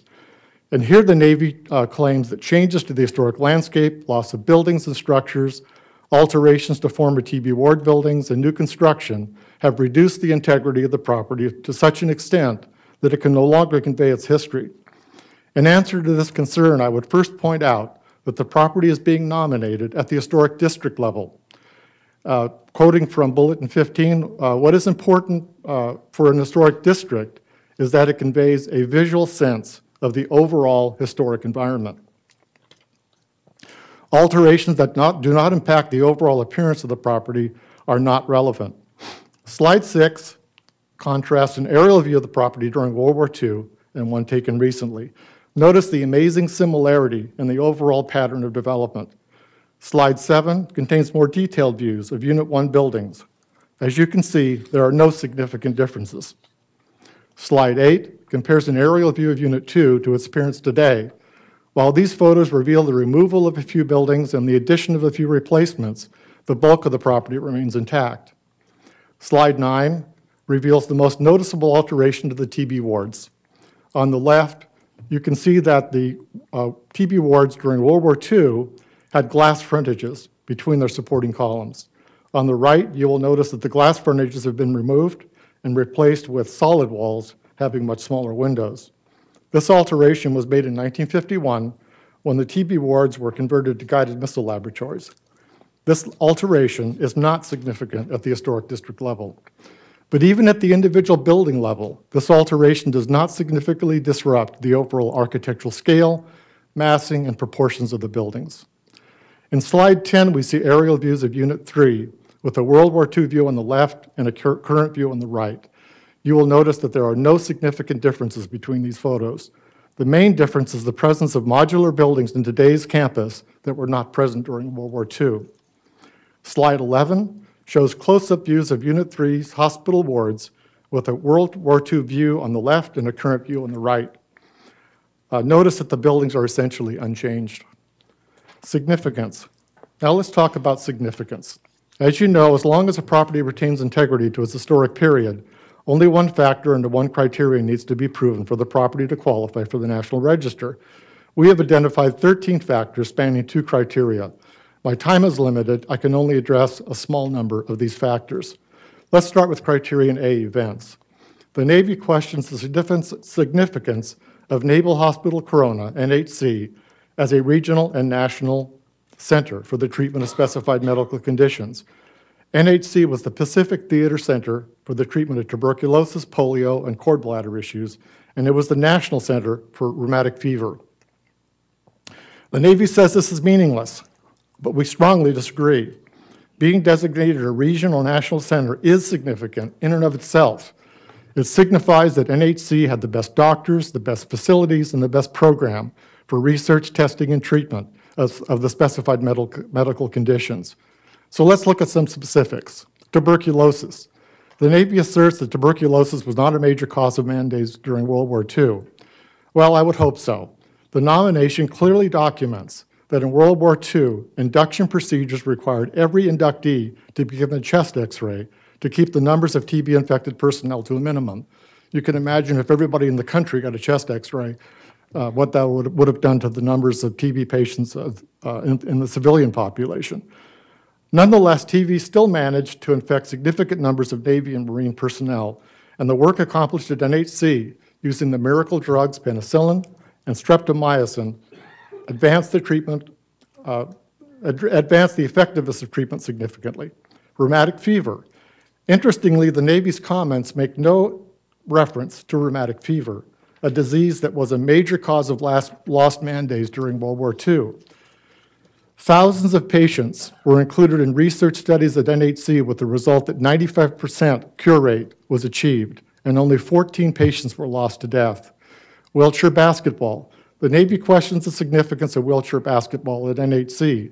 While we acknowledge that wheelchair sports as a rehabilitation technique was pioneered in Great Britain, wheelchair basketball was pioneered in the United States during World War II. Of the three institutions that pioneered wheelchair basketball, only NHC survives to this day. And more importantly, its gymnasium, where the first ever basketball game between two paraplegic teams was played, retains excellent integrity to World War II, as does the overall hospital campus in which the gym is situated. Wheelchair basketball today is one of the most significant paraplegic sports in the world, and only one place survives to tell the story of that sport, and that place is NHC. Local involvement. The Navy says the status of NHC is the most significant influence on the economy and social practices of the Corona and Norco communities doesn't make the property National Register eligible. They contend that any major employer could be singled out as the most important factor in the culture and economy of an area. Well, there's a big difference here. NHC is also a rare surviving example of a historic property type that retains significant integrity to its historic form. As a resort, the Norconian property was essentially nothing more than a mansion on the hill. Generally, the only locals that ever stepped foot on the property were maids, servants, and other service providers. When the property was converted to a naval hospital, it suddenly became a major source of income for depression-strapped local businesses and a major stimulus for social change. Here are a few examples. The Navy Mothers and Red Cross Ladies, both local volunteer groups, logged thousands of hours at NHC in support of its staff and patients. Corona High School's Coronettes helped patients and staff at NHC feel just a little less lonely through their dances and spaghetti dinners. Corona's volunteer-run USO gave patients and staff a place to find recreation, moral support, entertainment, and a bite to eat. Racial segregation. The Navy says the impacts of NHC in breaking the back of deeply embedded Ku Klux Klan-influenced local practices is not enough to qualify the property for the National Register. We strongly disagree. This image that you see before you right there, that's actually a postcard that you could have bought at any drugstore in Corona or Norco. So you could choose between the postcard showing orange trees or the postcard showing the local KKK. That really does, I think, illustrate the degree to which these people were accepted in the local area. These guys ruled the roost at Corona and Norco before NHC appeared on the scene. If you were Hispanic and wanted to swim at the local pool, sorry, only on Thursdays, just prior to it's being drained and cleaned. Black, well, you're barred from the pool entirely. Hungry and want a bite to eat at a local restaurant? Sorry, we only serve whites. NHC made the perpetrators of this kind of bigotry scatter like cockroaches exposed to light when its command threatened to make the local communities off limits to patients and staff unless they served everyone equally. Guided missile evaluation. The Navy's comments fail to recognize that our nomination focuses on Detachment Corona's significance as a guided missile evaluation facility, leaving the matter of the property significance as a research, development, testing, and evaluation facility for a later nomination effort. Detachment Corona's accomplishments as a guided missile evaluation facility are both groundbreaking and unduplicated anywhere else in Navy history. U.S. guided weapons had a notorious weapon of unreliability going back to the torpedoes of World War II. In combat, this wasn't just a technical issue. It was a matter of life and death. The problem, too many levels of review. This might on its surface seem like a simple problem, and at its most basic level it was. However, changing the multi-step process took the courage and determination of one man who put his career on the line to stare down the entrenched bureaucracy and rewrite procedures for guided missile evaluations. Captain Eli T. Reich set the evaluation system on its ear when he put the scientists and engineers in charge of performing evaluations in direct communication with those in charge of directing needed changes. And it all happened at Detachment Corona in 1964. This system, which became known as FEMSAG, revolutionized the process of guided missile evaluations with the result that for the first time in history, our guided weapons began to work as they were intended, and our position as a Cold War leader was greatly enhanced. Now, how about architecture? The Navy questions the validity of the nomination's finding that NHC is a rare surviving example of a property type. Page 47 of Bulletin 15 covers that subject in detail, noting the importance of integrity and comparative information. We already know that NHC retains significant integrity, so what about comparisons? Okay, NHC is the only surviving World War II built naval hospital in the Western United States. It is one of only 6 World War II built naval hospitals in the whole country that survive intact. It is the only example of a private resort/hotel property converted to a naval hospital that survives with the bulk of its World War II improvements intact. And finally, it is the only World War II naval hospital that was expanded and converted into a naval general hospital, all of the others being converted to naval convalescent hospitals. Work of the master. The Navy questions the notions that Claude Bielman was a master. They say that he was primarily known for his modern buildings in Los Angeles, and that NHC did not represent a phase in his practice. Interestingly, the initial survey that they did said he was primarily known for his Art Deco buildings and was washed up by the time he got to Naval Hospital Corona.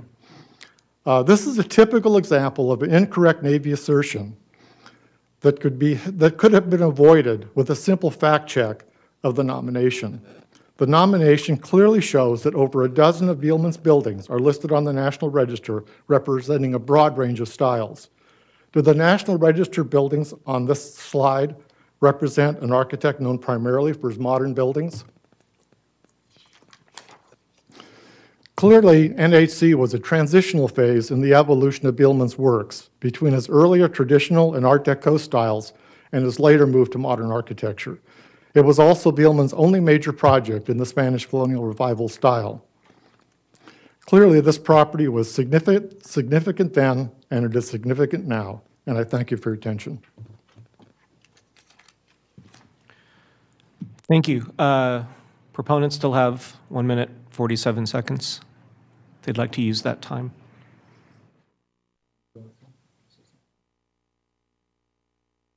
None? All right, can we reset the clock? First speaker for opposition is, we have 3 speakers for opposition, so just make sure you use your time accordingly. David Bailey? Bailey, yes, sir, thank you. Thank you, David. Good morning, Mr. Chairman, Commissioners, Ms. Polanco, and ladies and gentlemen. My name is David Bailey, and I'm obviously representing the U.S. Navy. My colleagues with me today, Mr. Alex Bentke will be presenting the details of the Navy's determination. However, I am here on behalf of Captain Dahlke, who is the commanding officer of the installation, the Naval Weapons Station Seal Beach Detachment, NORCO. And also with us today in the audience is Captain Braunbeck, who is the commanding officer of the Naval Weapons Support Center, Corona Division, which performs the ongoing mission there, and is the purpose of the base. And although we understand that the mission and operational needs of the Navy, including future needs such as renovation, replacement, or new construction, is not considered with regard to eligibility, the Navy would nonetheless like to make an opportunity to make you aware that this is very much a very active military base and supporting an ongoing essential mission. There's only a couple of points that I would like to express, if I may. Firstly, and I think one area that we're in complete agreement on with the city and Mr. Wilkman is that regardless of the outcome, we remain committed to work together with the community. I know that our COs and our staff have many issues that we work cooperatively with on them, and that includes historic properties preservation for the things that are currently listed, and whatever that outcome may be, we'll continue to work in that regard. However, at this time, and in consideration of the analysis that was done by our historians, it is the Navy's position that we must object to the listing and respectfully but strongly disagree with the assessment. My role as the environmental director on a day-to-day basis is to work with the SHPO staff, with the community, and with the Navy to ensure that we're integrating historic property concerns with the actions that we do, that we're engaging the community, and that we're following the process and fulfilling our stewardship requirements. And I believe that the Navy has done that. Specifically, I believe that we have a very robust Section 106 process, and I'm not talking about the formal consultations. I'm really talking about the day-to-day interactions that Lisa and Bill may have in discussing an upcoming project, or the routine meetings that we have with the city, providing information about upcoming projects and the like. I also believe that we've fulfilled our obligations, as Alex is about to come up here and go through in detail, that we've done, as staff had read into the record, the numerous studies and evaluations, and I firmly believe that the Navy's applied fairly and with integrity the appropriate criteria in this case. So the only thing that we can ask, obviously, is that the Commission evaluate what's presented and draw their own conclusions, and we appreciate very much your time and attention to this matter. Thank you. Alex. Yes.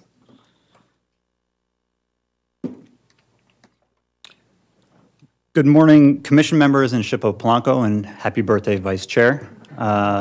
According to Bob's rules, I need to sing at the end of my presentation, so, okay, no need.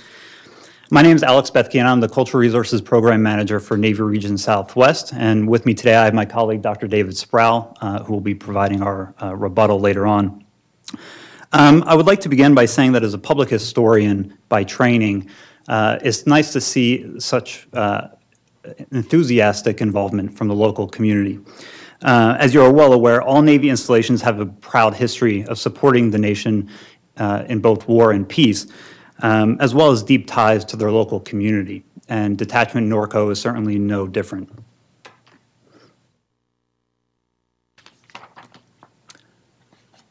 To begin, I would like to simply convey that the Navy has been seriously studying the eligibility of Detachment Norco and its properties for over a decade. My predecessors and I went through painstaking efforts, which first included even just a basic research design to make sure that we had all of our facts straight and all of the sources cited, so that we could fairly, completely, and professionally evaluate the properties at Detachment Norco. We involved interested parties at every step, including reviews of draft documents, and we even reviewed over 7,000 digital documents that were provided by interested parties. After a 4-year consultation, SHPO also concluded that no additional properties are NRHP eligible.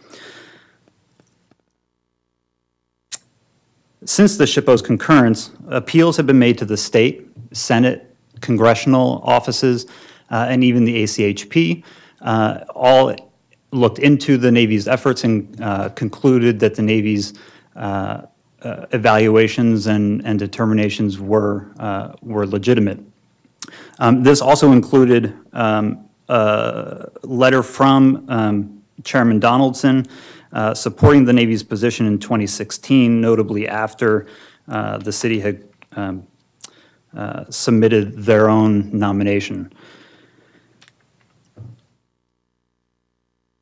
So while the Navy greatly appreciates the city's passion and efforts, there are several methodological issues with the nomination that prevent the Navy from supporting it.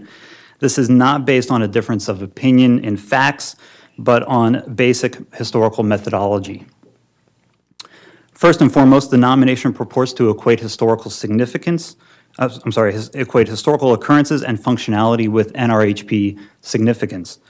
The Navy does not deny that the function and mission of Corona were important, but that could be said of every installation, because every installation serves its function within the United States Navy. All are critical to the operation, but they are not and cannot be afforded the same status under the National Register. To this end, the nomination is a detailed historical account which serves as a documentary purpose, but it lacks the contextual analysis, focus, and application of criteria for our NRHP necessary purposes. The result is a dilution of historical significance that is frankly dangerous to preservation in general.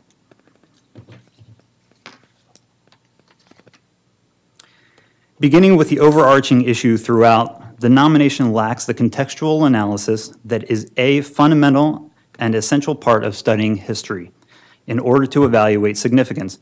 By definition, significance is sets something above the rest, which can only be determined by knowing what the rest is.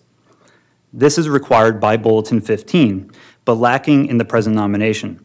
As a result, the claimed statements of significance, again, do not answer the so what question. By contrast, the Navy's studies provided the critical element. It's also important here to state that the Navy did not look at these property types in a vacuum. And what has not yet been said this morning or brought up is the statewide historic context statement for California historic buildings. This study was conceived of by Hans Kreutzberg in this SHPO office and supported by the SHPO as an overall inventory, context, and guideline for evaluating California's wide breadth of military buildings. Yet to an extreme, the present nomination ignores these standard practices. The properties at Detachment Norco fall into 4 categories of property types for the relevant periods in time. With each one, the study discounts the population of buildings at Norco, and for good reason. In context, they don't hold up to the other examples of their property type in California. So just a few of the more pronounced contextual shortcomings. Number 1, NHC was the central hospital in World War II's Pacific Theater for the medical research into and the treatment of tuberculosis. With a little bit of additional context, we find out as a, quote, home hospital, Corona wasn't even the largest in Southern California, as we've already heard. Moreover, BUMED's own documentation states that it was the developments made on the front line that were in fact medically significant in World War II. In this light, being the center of tuberculosis or any other affliction is irrelevant. Detachment Corona, number 2, Detachment Corona is unique in naval history as the birthplace of a nationwide center for naval guided missile evaluation. Again, with a little bit of additional context, we learned the laboratories were located in Norco purely because of their association with the R&D community in Southern California, which was prominent during the Cold War. And yes, there was, of course, important work being done in Norco, but this only comprised a small component of a weapons development system that was taking place nationwide. NHC, number 3, NHC was an important work of master architect Claude Bielman and his only major commission in the Spanish colonial revival style.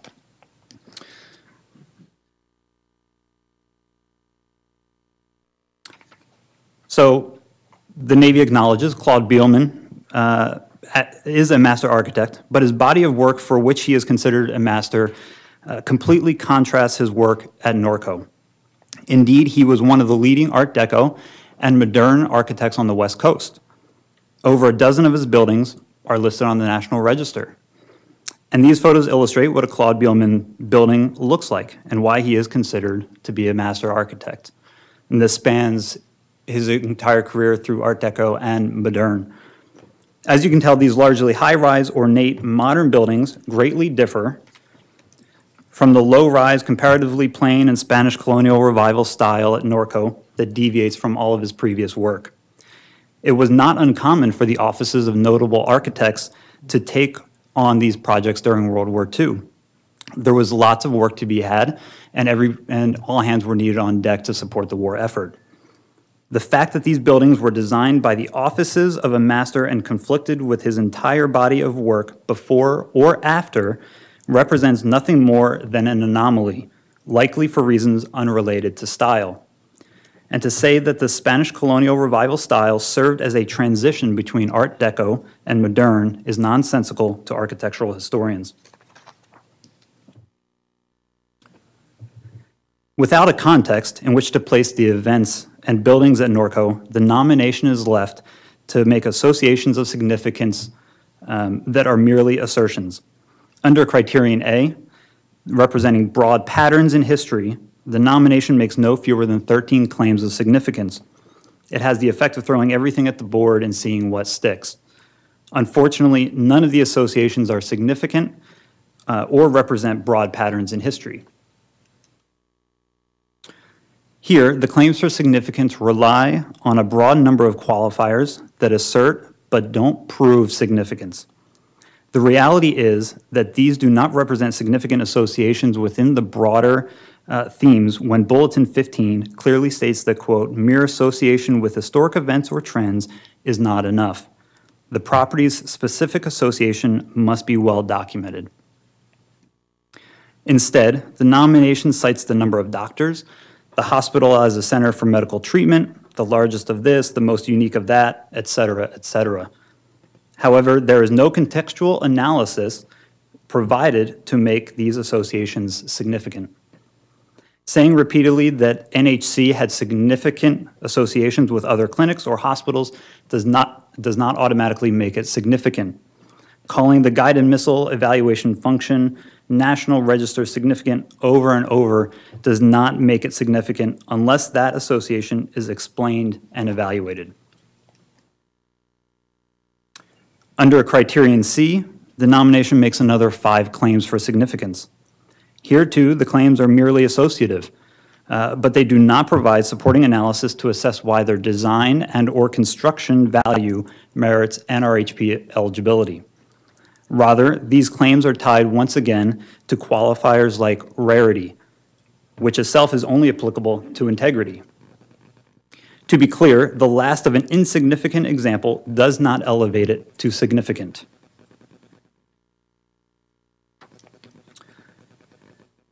Here too, without the necessary context, the nomination incorrectly assumes, therefore, and asserts that mere associations, whether they be with World War II, a master architect, thoughtful architectural design, or ubiquitous temporary buildings are significant in and of themselves.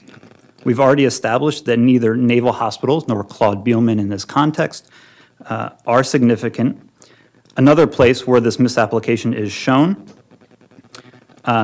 is temporary military buildings. The nomination fails to mention that there is an existing historical context that was completed as a programmatic mitigation of World War II temporary military buildings, exactly because this building type was so common and that their historical significance could be essentially discounted through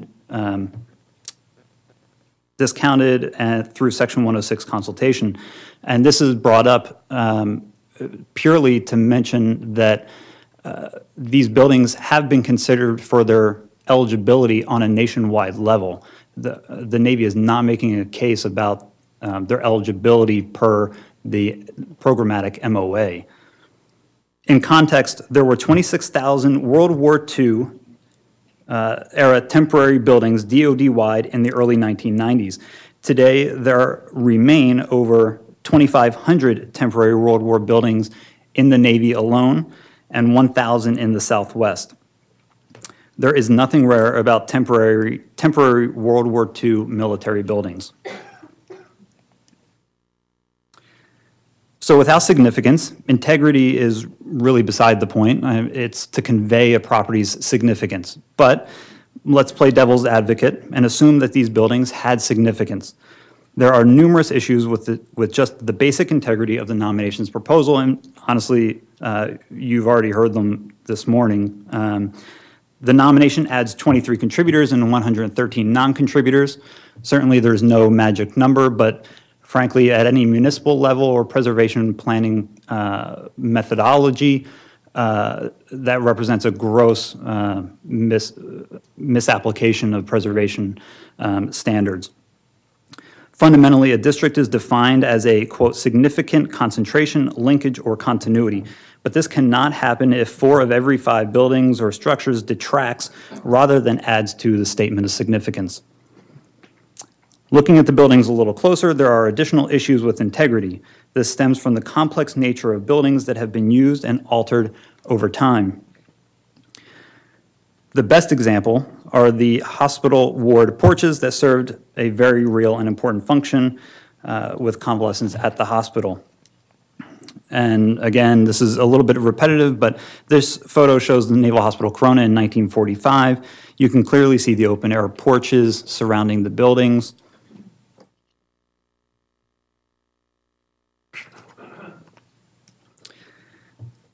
But these were enclosed to create research laboratories during the Cold War. So we have an issue of overlapping or contrasting periods of significance and functions that had an impact, admittedly, on the building's integrity. The alteration of such features, as well as the form and materials of many of the Unit 2 buildings, constitutes a loss of integrity of design, materials, workmanship, feeling, and association that precludes eligibility. More to the point of preserving history, the nomination does not clearly relate how these buildings convey the importance of an event or group of individuals. For example, how do these buildings convey the number of Mayo Clinic doctors present or the impact to race relations? The reality is they don't. While this nomination represents a detailed history of the property, it does not meet the basic requirements of the National Register program. Thank you. Dr. David Sproul, 2 minutes left. I'll be presenting the rebuttal. Very well. Any other opponent wish to speak during this time? No? Okay, we can stop the clock and start a 5-minute rebuttal for proponent.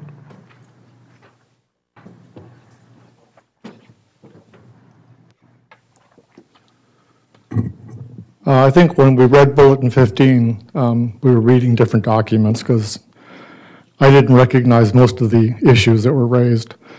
I will say that your professional staff, who worked with me very closely on this nomination, found that we made our case in all areas. Only the Navy and the CDCR are opposed to the nomination, and their opposition is purely from a property owner's perspective. Mr. Bethke mentions the statewide context study. We did look at that in detail, and one of the things that is said in the statewide context study that standalone naval hospitals are significant. The statewide study also says the reason that there haven't been any naval hospitals determined eligible for the National Register is that most of them were temporary and have long since been demolished. Let's see. They make the point that detachment corona was only a small part of the overall RDT&E effort of the guided missile evaluation function. We're only talking about guided missile evaluations, and guided missile evaluations is specifically associated with the detachment corona, and specifically still is on that site to this day, and is the only example of that type of operation anywhere else in the Navy. I'm also rather disturbed and surprised that Mr. Bethke mentions that I have not addressed context. There is so much context in that document that it's mind-boggling. We've got 17 pages of resources that we referenced in that book, in that nomination, including numerous primary sources.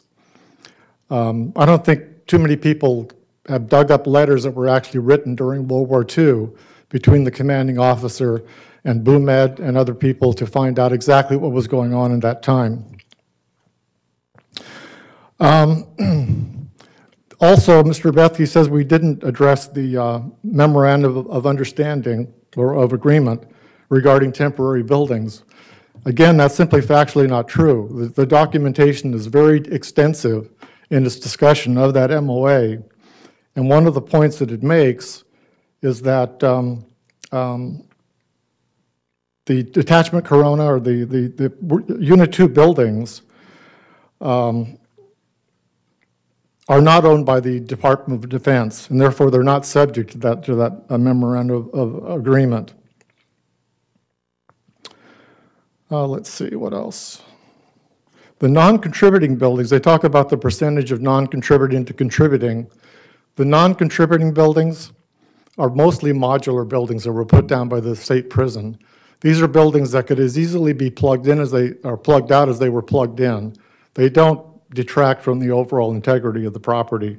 We think that integrity is important, and I think it's very important to recognize that we're talking about integrity at the district level. We're not talking about individual buildings. We're talking about the overall visual ability of the property to convey a sense of integrity. And I think that's probably all I have to say about that. Thank you.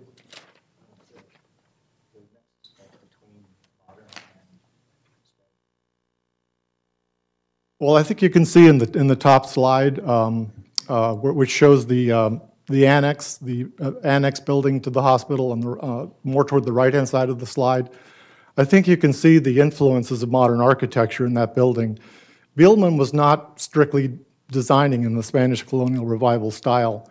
He was designing in a transitional style between Spanish colonial revival and modern, and those modern features do show up in the building as quite prominent.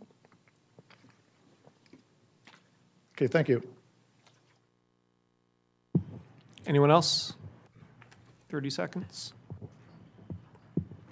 No, why don't we reset the clock and have opposition rebuttal? 5 minutes, please.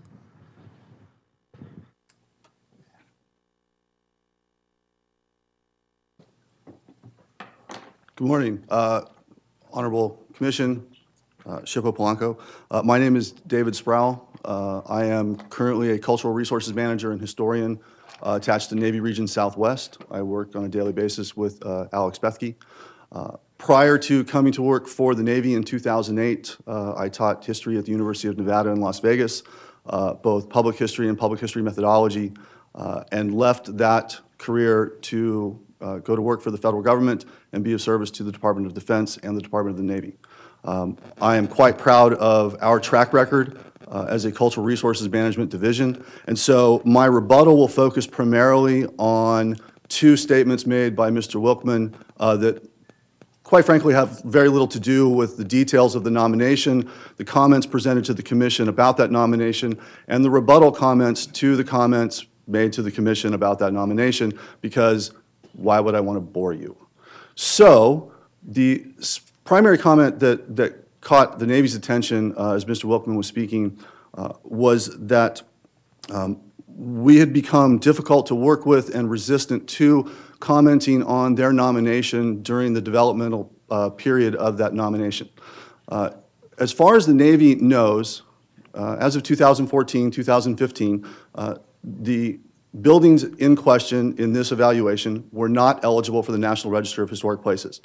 That was the official position of both the SHPO and the ACHP documentation that's already been provided to this Commission. Based on the lack of eligibility of that set of buildings, the Navy proceeds under its stewardship responsibilities relevant to 36 CFR 800 to treat those buildings as not eligible until such time as that set of facts changes. Last time anybody that I work with read 36 CFR 800, the Navy was not obliged to divert important resources in both time and effort to evaluate and consider comments on an evaluation that was not attached to an active consultation associated with some undertaking. The simple fact is that the city sought our input to make their nomination better, which to me seems perfectly insane. If we were asked to comment on every single evaluation that some private entity or municipality had about a Navy resource, we would be spending our time helping them do their jobs. If that resource is part of an active undertaking and the nomination is presented as part of some kind of consultation, the Navy would absolutely feel obliged to dedicate its resources to providing comments on that evaluation. But in point of fact, this is not what happened. So to call us obstructionist in this case, I think escapes the facts. The second observation that I'd like to deal with is the statement that Mr. Wilkman made that property owners, by and large, do not want to have their properties listed or determined eligible for the National Register. I've been with the Navy for 10 years. I came on board at the same time that Alex did. In that time, I have seen the Navy inventory of eligible resources grow from just under 200 to 453 buildings. Those eligibility determinations were made under contracts administered by myself and Alex over the last decade. We have never once, nor been asked ever once by a single commander or business line team leader, environmental division head, or anybody at the SecNav or secretariat level to resist in any way the eligibility determination provided by a contracted entity about a Navy resource. In point of fact, we simply look at eligibility recommendations made by our properties contracted by our office, which overwhelmingly in the last 10 years have looked at properties and determined them eligible. In 17 different task orders that Alex and I have run over the last decade, only 2 have come back and recommended resources not eligible for the National Register. So to say that we are resistant to the idea that eligibility or listing on the National Register is somehow anathema to our mission is simply a misstatement of the truth. In point of fact, the Navy actively regards its mission as a steward of National Register eligible properties as part and parcel of its overall mission. There are numerous Navy instructions, operational naval guidances, and various other executive orders that compel us, as a matter of mission, to consider and actively manage our resources around the eligibility determinations made for those resources. So rather than leave this forum with the Commission potentially biased by the idea that the Navy is not an active steward, I would like to simply rebut that assertion. Thank you for your time. Thank you, Dr. Sproul. It beeps. That's great. Okay. That ends the public comment period, and we will now go to commission discussion.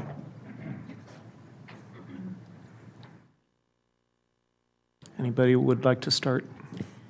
I actually have a question for staff. If you could maybe, I know that when you made the presentation, there was the comment that, you know, even though there had been a previous 106, that doesn't preclude more information coming forward. But could you maybe summarize that process again, you know, in terms of, you know, concurrence from SHPO office and, you know, what's, I mean, is it in fact, point of fact that, you know, you really feel like you have way more information than you did during the previous determinations?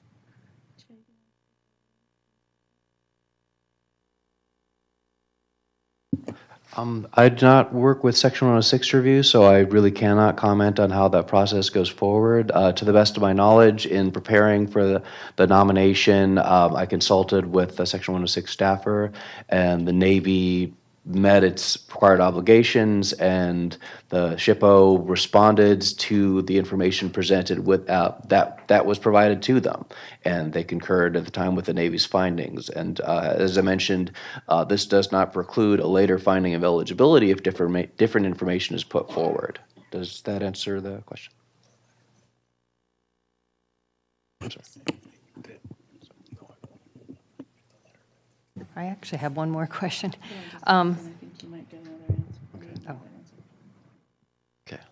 Okay. Just with regard to the process moving forward, that 2 signatories are required before this is forwarded to the keeper? Yes. Can the Navy deny signing? Yes. Okay.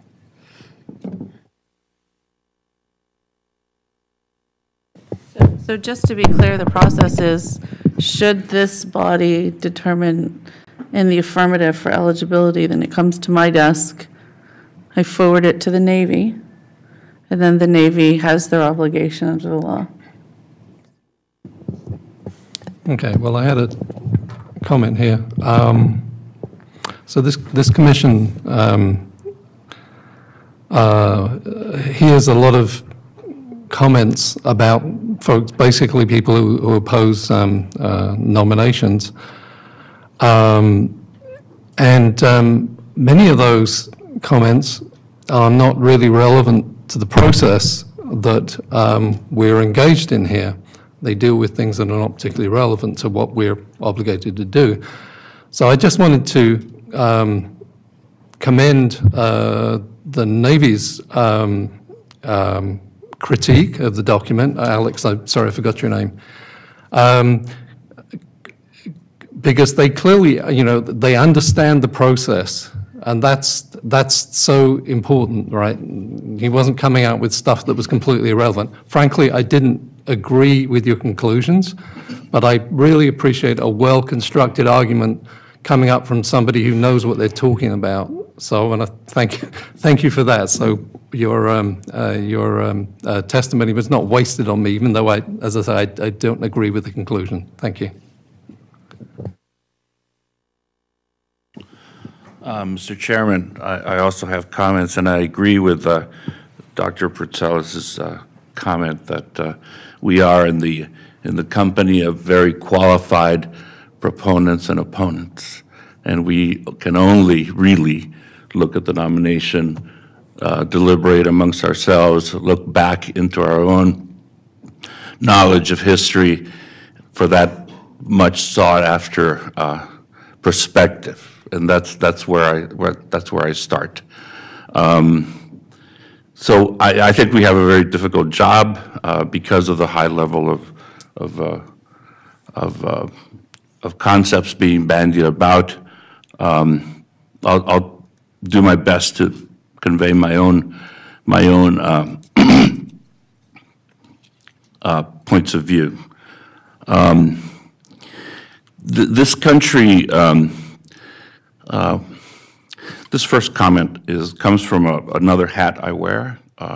That's at the national level. It's irrelevant. You don't have to know what it is, but it gives me more of a national perspective. And from that, I gather that this country respects and honors its military to a really remarkable degree. We care about the military. We care about equipping them and making sure that they have everything they have. And that includes installations and physical property, et cetera. And from a historic preservation perspective, I've been present where in procedures where places like the site where radar was invented becomes a National Historic Landmark. Even places like that are really single-function places, like, for instance, VA hospitals. What's special about a VA hospital? Well, a lot of people were saved, a lot of people rehabilitated. Single use, yet they attain National Historic Landmark status. What we have in front of us is an incredibly complex site that has had many uses and many different tasks and many different personalities. And on top of this, it corresponds with one of the most heroic periods in our history. You know, nothing less than the rescue of the world during World War II. So this is big and meaningful, and I'm aware of the complexities and the profundity of this whole thing. But back to the nomination, and with in advance, I have to. Well, I'm not going to apologize for my thoughts, but I'm going to tell you I'm going to disappoint our fine gentleman from the Navy. I think the nomination is actually reasonable. And I also know that no nomination is complete. They all have issues, and it's a matter of perspective. It's a matter of ascribing, is this enough? Is this reasonable? Does this pass the smell test? So in reading the nomination, I was agreeing through most of the discussion. And I think on the matter of integrity, let me tell you how I slice and dice it. We're in the presence of a resource that actually captures the story of preservation through building adaptation. So really, integrity with a capital I is not really, it's not really what I would propose important. I think Norco detachment is a story of how we've treated historic military properties as the tasks have evolved. So the fact that something is no longer a ward or a kitchen or whatever is not important to me. The fact that the overall general integrity aspects of location, the appearance, et cetera, they're still there, that's enough. That's, for my money, that's enough.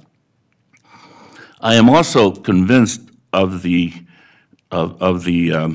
significance of the resource based on the nomination and based on letters of support that come from people that worked there that say, yes, yes, yes, this site was important to the development of military weapon systems, et cetera, et cetera.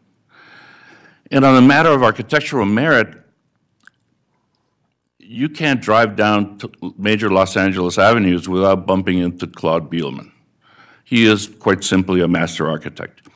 And a lot of them, especially early in the career of Bielman, before we totally embraced modernism, they were functioning as well-trained stylists. They were functioning as eclectic architects, that if they bumped into a property owner that wanted, high tutor for a boys' school or a mansion, they could deliver this without twisting themselves into aesthetic pretzels. They could just deliver all manner of styles.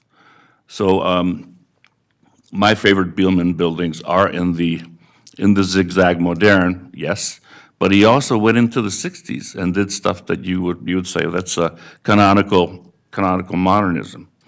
The fact that I will agree with the proponent that said that he was functioning, in the case of Norco detachment, he was functioning in the transitional style, much like you would say Union Station in Los Angeles is transitional between the Mission Revival and Art Moderne. So I will repeat that I find the amendment reasonably argued and I can support it.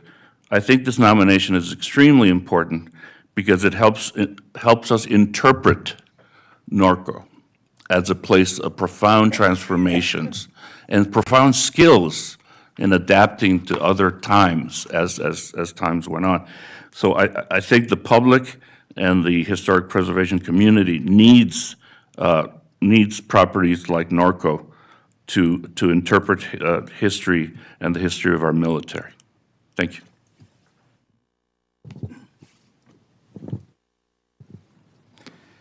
Thank you, Commissioner Hoyos. And I would just like to piggyback on what you had to say about the significance of Lake Norco in its development as a weapon system, uses as a hospital, the study of tuberculosis. But I want to address another issue, and that has to deal with the issue of public history.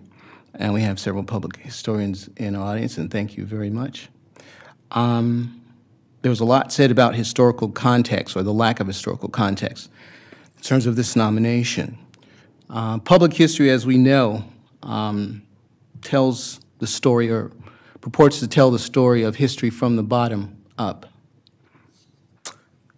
Official histories, such as military history, are often told from, or viewed as being told from the top down. But attachments to properties, buildings are in association with other kinds of activities are very important, and they're often based on emotional experiences, lived experiences on those properties, or the association that living people have, and they will tell you about those experiences. That makes the role, I think, of the federal government that's been revealed in this nomination, to reverse or to suppress local discriminatory practices are not insignificant. In this case, we're talking about discrimination in this area against African Americans and Latino Americans, which was not insignificant. And anyone who's read Isabel Wilkerson's Warmth of Other Suns will know that there's a section in her book where she talks about traveling up Route 66 and how difficult that was for African Americans in this particular area.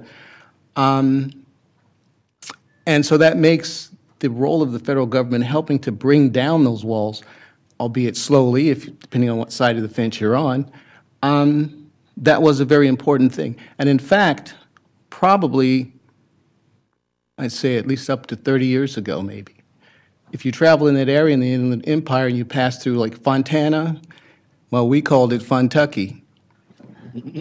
That should give you an idea of how important that was. So I just want to say that that's not an insignificant factor in considering also the eligibility of this property and for the nomination. So I would just like to add that to what we had to say about the appropriateness of the criteria, Mitch. Thank you. So, having a background in archaeology, I rely a lot on the very intelligent words of my fellow commissioners as they apply their knowledge to this type of property.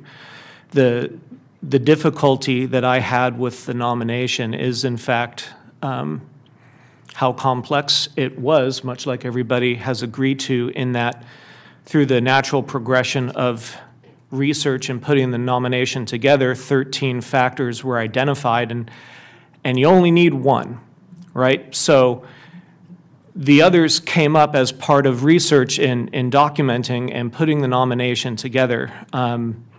As a result, my review is based on the mechanics of the nomination and whether it serves the purpose under the bulletin and what it was meant to do as far as convey historical significance.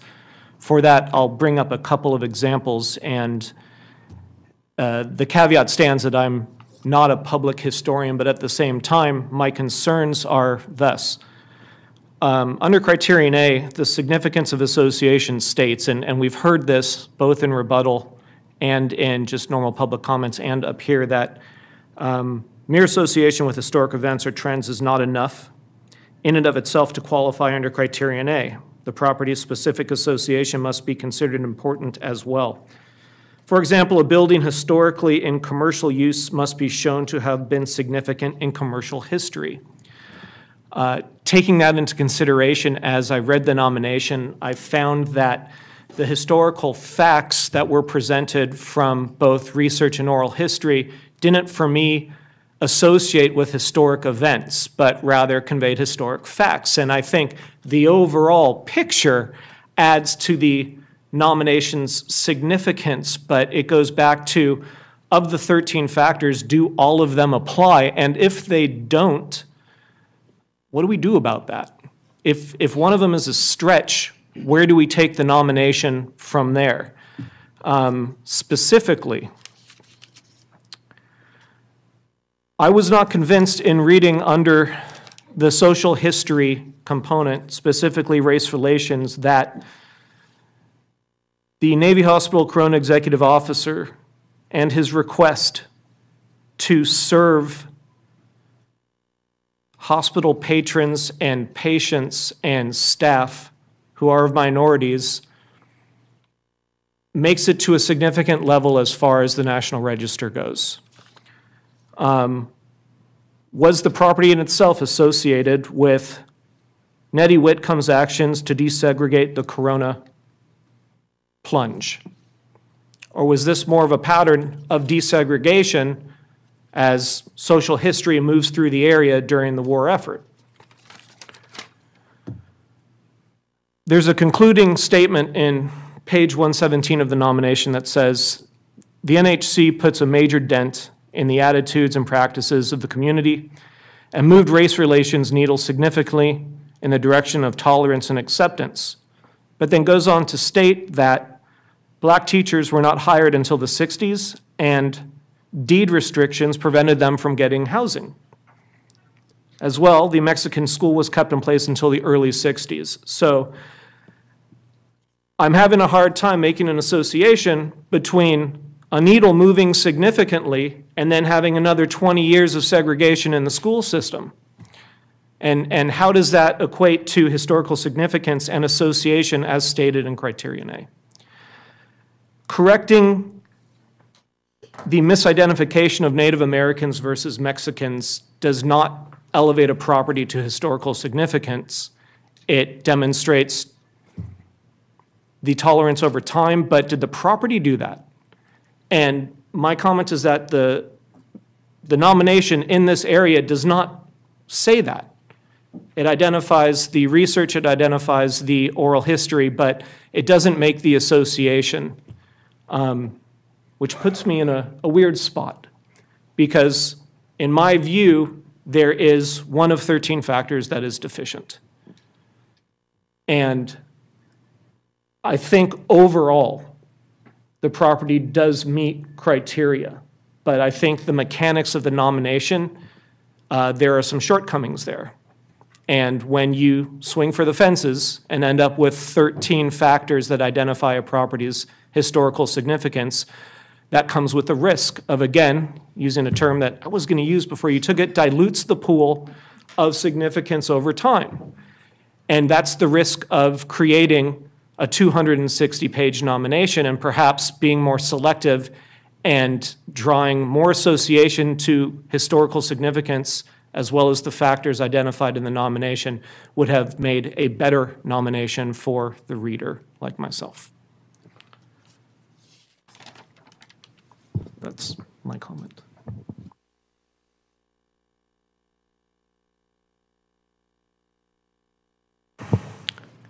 Any other discussion?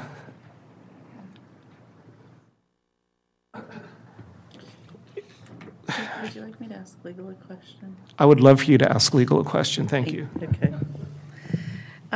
Tara, could you please make a comment to Chairman Shuro's statement that if one of the 13 in his mind doesn't rise to the level of significance to make the nomination eligible for the National Register, what are the options of the commission? In the past, this commission has, on the dais, stricken parts of the nomination. I actually don't recommend that process. I think that if the commission believes that the nomination doesn't on itself make the argument to meet the criteria and you don't feel comfortable forwarding the nomination on to the SHPO for forwarding on to the Navy and then ultimately the keeper, then you can make a motion that would give direction to the applicant as to how a nomination could come forward that you could support. Or you can make the decision that, it is there and that you can, make a vote on the nomination today. So does that make sense? I see it. It does. Okay. 3 options. 1, I don't recommend. 1, go back to the applicant and have them revise the application. And then 3rd, take the vote today. Whether or not that vote it meets it or does not meet it. And for the, thank you, by the way, for the situation in which the commission would send the nomination back to the preparer, what's the mechanism for doing that? It would still be a motion by this commission.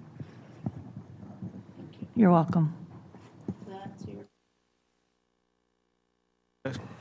Yes, it does. I'm still not at a conclusion yet because I don't want to be the guy. But at the same time,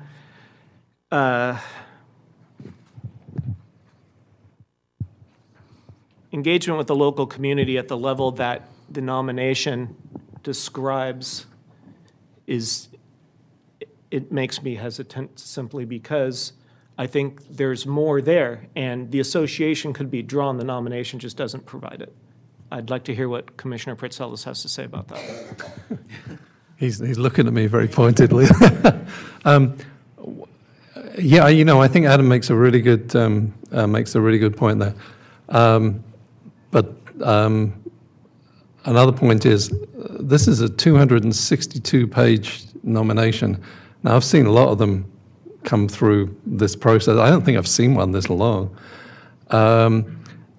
And as Luis said, is it going to be everything? Is everything going to be everything you want in relation to all the elements? No, I don't think so. And the question is, does the property convey its significance? That's the thing that is always the question that comes back to my mind. Does it convey its significance overall? And even though I think that was a great point, and I'm really happy you said that, and you learned a lot from Anthro 503. He's my old professor. I taught this for about 25 years. Anyway, it makes me feel good, man. I think it meets the smell test. Just my opinion. it's a massive document, sure, but parts of it could have been better. Yeah, well, pretty much everything I've done could have been better too. In fact, almost everything. Anyway, that's all I had to say. Thank you. Chairman, my own way of slicing and dicing that particular shortcoming is to just look at the broad picture. What is criterion A? It's broad patterns of history. This extremely complex facility more than proved its role during the Second World War and thereafter, enough to satisfy, based on a position of, what would you call it, the preponderance of evidence, and I'm satisfied with that. No, I appreciate everybody's feedback, and I think that helps me as I try to figure this out from my perspective, bringing whatever skills I have to this body. So, yes, Bill, I'm sorry. Oh, I was just going to say that when I had some of those concerns as well in terms of all 13 areas, and did it actually make the case, but I think I was doing more of what Commissioner Hoyos was saying is, rather than dividing it up by 13, looking at, criterion A. Mm-hmm. And then there are many facets within criterion A and C as well, so I was kind of like trying to look more at the big picture than nitpicking at each of the specific 13. Sure. I'm sorry, I just wanted to add that in response to Commissioner Hansen's earlier question, as well as her statement just now, the part of the process of this nomination was editing and revision, and it was edited and revised very substantially from the time it was first received in order to improve its organization and make it more comprehensible, because it is a complex property. And the fact there are 13 different areas identified, there's still really only 4 areas of significance. And so the social history is several different areas. The medical history is several different areas. And also to highlight the process as far as the Navy went, the community was, they had called our offices and several different people asking for clarification on why the Navy wasn't responding. And as the Navy staff personnel here today pointed out, there was not a process that they could formally respond to, so they did not. So the city put the nomination forward.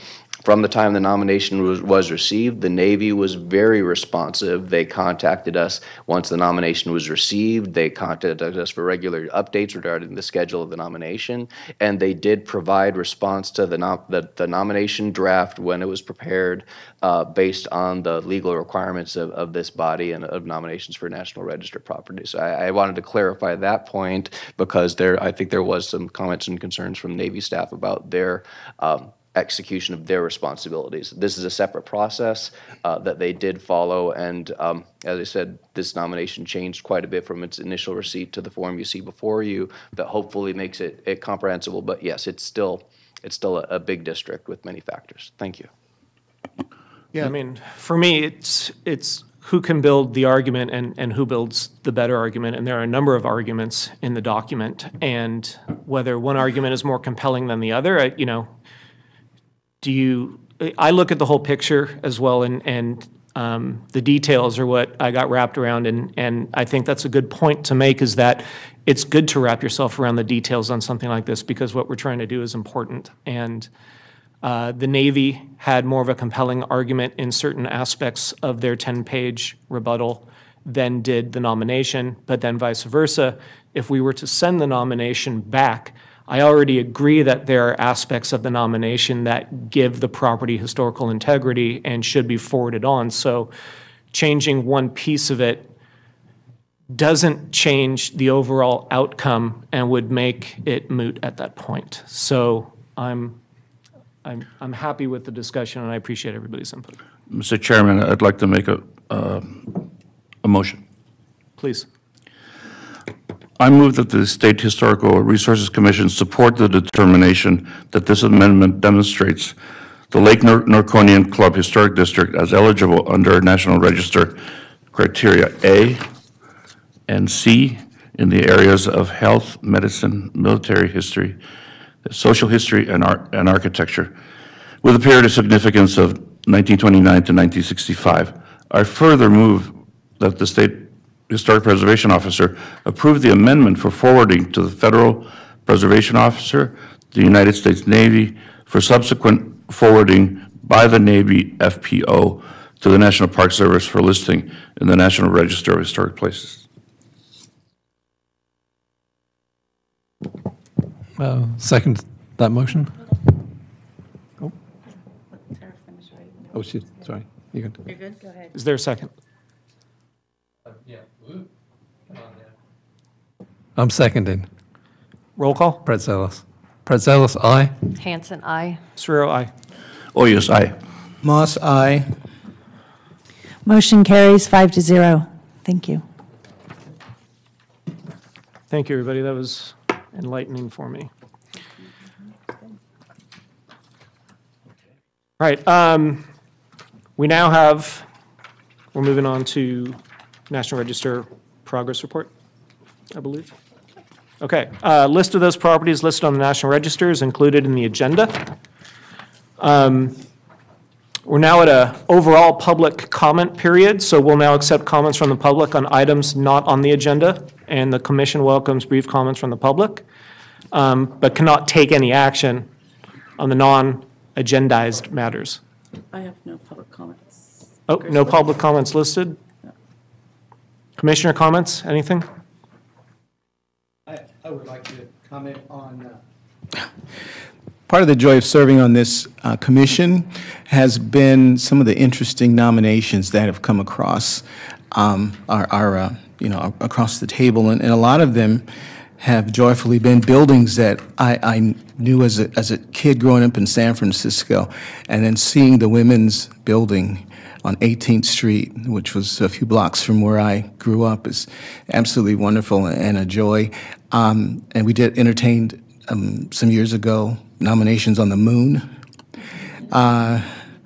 Sacred Heart School and others, the Muni Bus Barn, and I grew up around all these areas, so it's really wonderful. But I want to commend the staff for the entertaining the proposal or the nomination for the Integriton, which is just absolutely wild, and it really makes you sit up and take notice of the kinds of properties that are out there and exist, and I do applaud your courage in presenting us with those. I enjoyed that one especially. Can I say something? Thank you, Shippo. Thank you for that. I will just say that this work that you all do so well, and I appreciate your thoughtful deliberation and your consideration and your conversation. I feel like you all take this role very seriously, and you give it great thought and great consideration, and I appreciate that you're in that you're willing to challenge us as well, because we don't always get it right. So I appreciate that deliberation. And also we talk about these kinds of interesting nominations, moon junk, if you will, and then the obvious beautiful ones and iconic ones like Coit Tower and the Women's Building. But I think that it's important for us to remember that it's a register that for the public and at their will. And if they decide that these are the types of resources they want to present, then it's your obligation, it's our obligation collectively to be sure that they're given daylight to be considered. So thank you for that.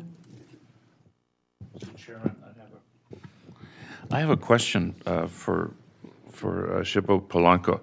As a matter of curiosity and for information's sake, I know that you're busy and that you coordinate things with Washington, kind of like, for instance, tracking the progress of nominations as they become put on the National Register. And I know that we're going through a very difficult period at the National Park Service. So I wondered if you could comment or give us an update on how are relations between the two organizations. Is it business as usual? I believe on a SHPO and staff level, yes. We have had, I may be speaking for staff out of turn, but we've had no difference in our working relationship on the National Register program, on the Historic Tax Credit program, on our grant programs. We were very pleased to know that the Underrepresented Communities Grants program continued this year, and they were actually awarded in January for the next round, and that there are some additional grants that are open. I believe there's an African American context statement or a history grant that's open. So from our perspective, it's the same business as usual. We haven't seen any directives that tell us to operate differently at the moment. So we just are continuing on and slugging through and happily working together to make sure that these items do get recognized and commemorated and illustrated properly. Thank you for that very reassuring statement. Any other discussion? All right, with that, I adjourn. Thank you, everyone.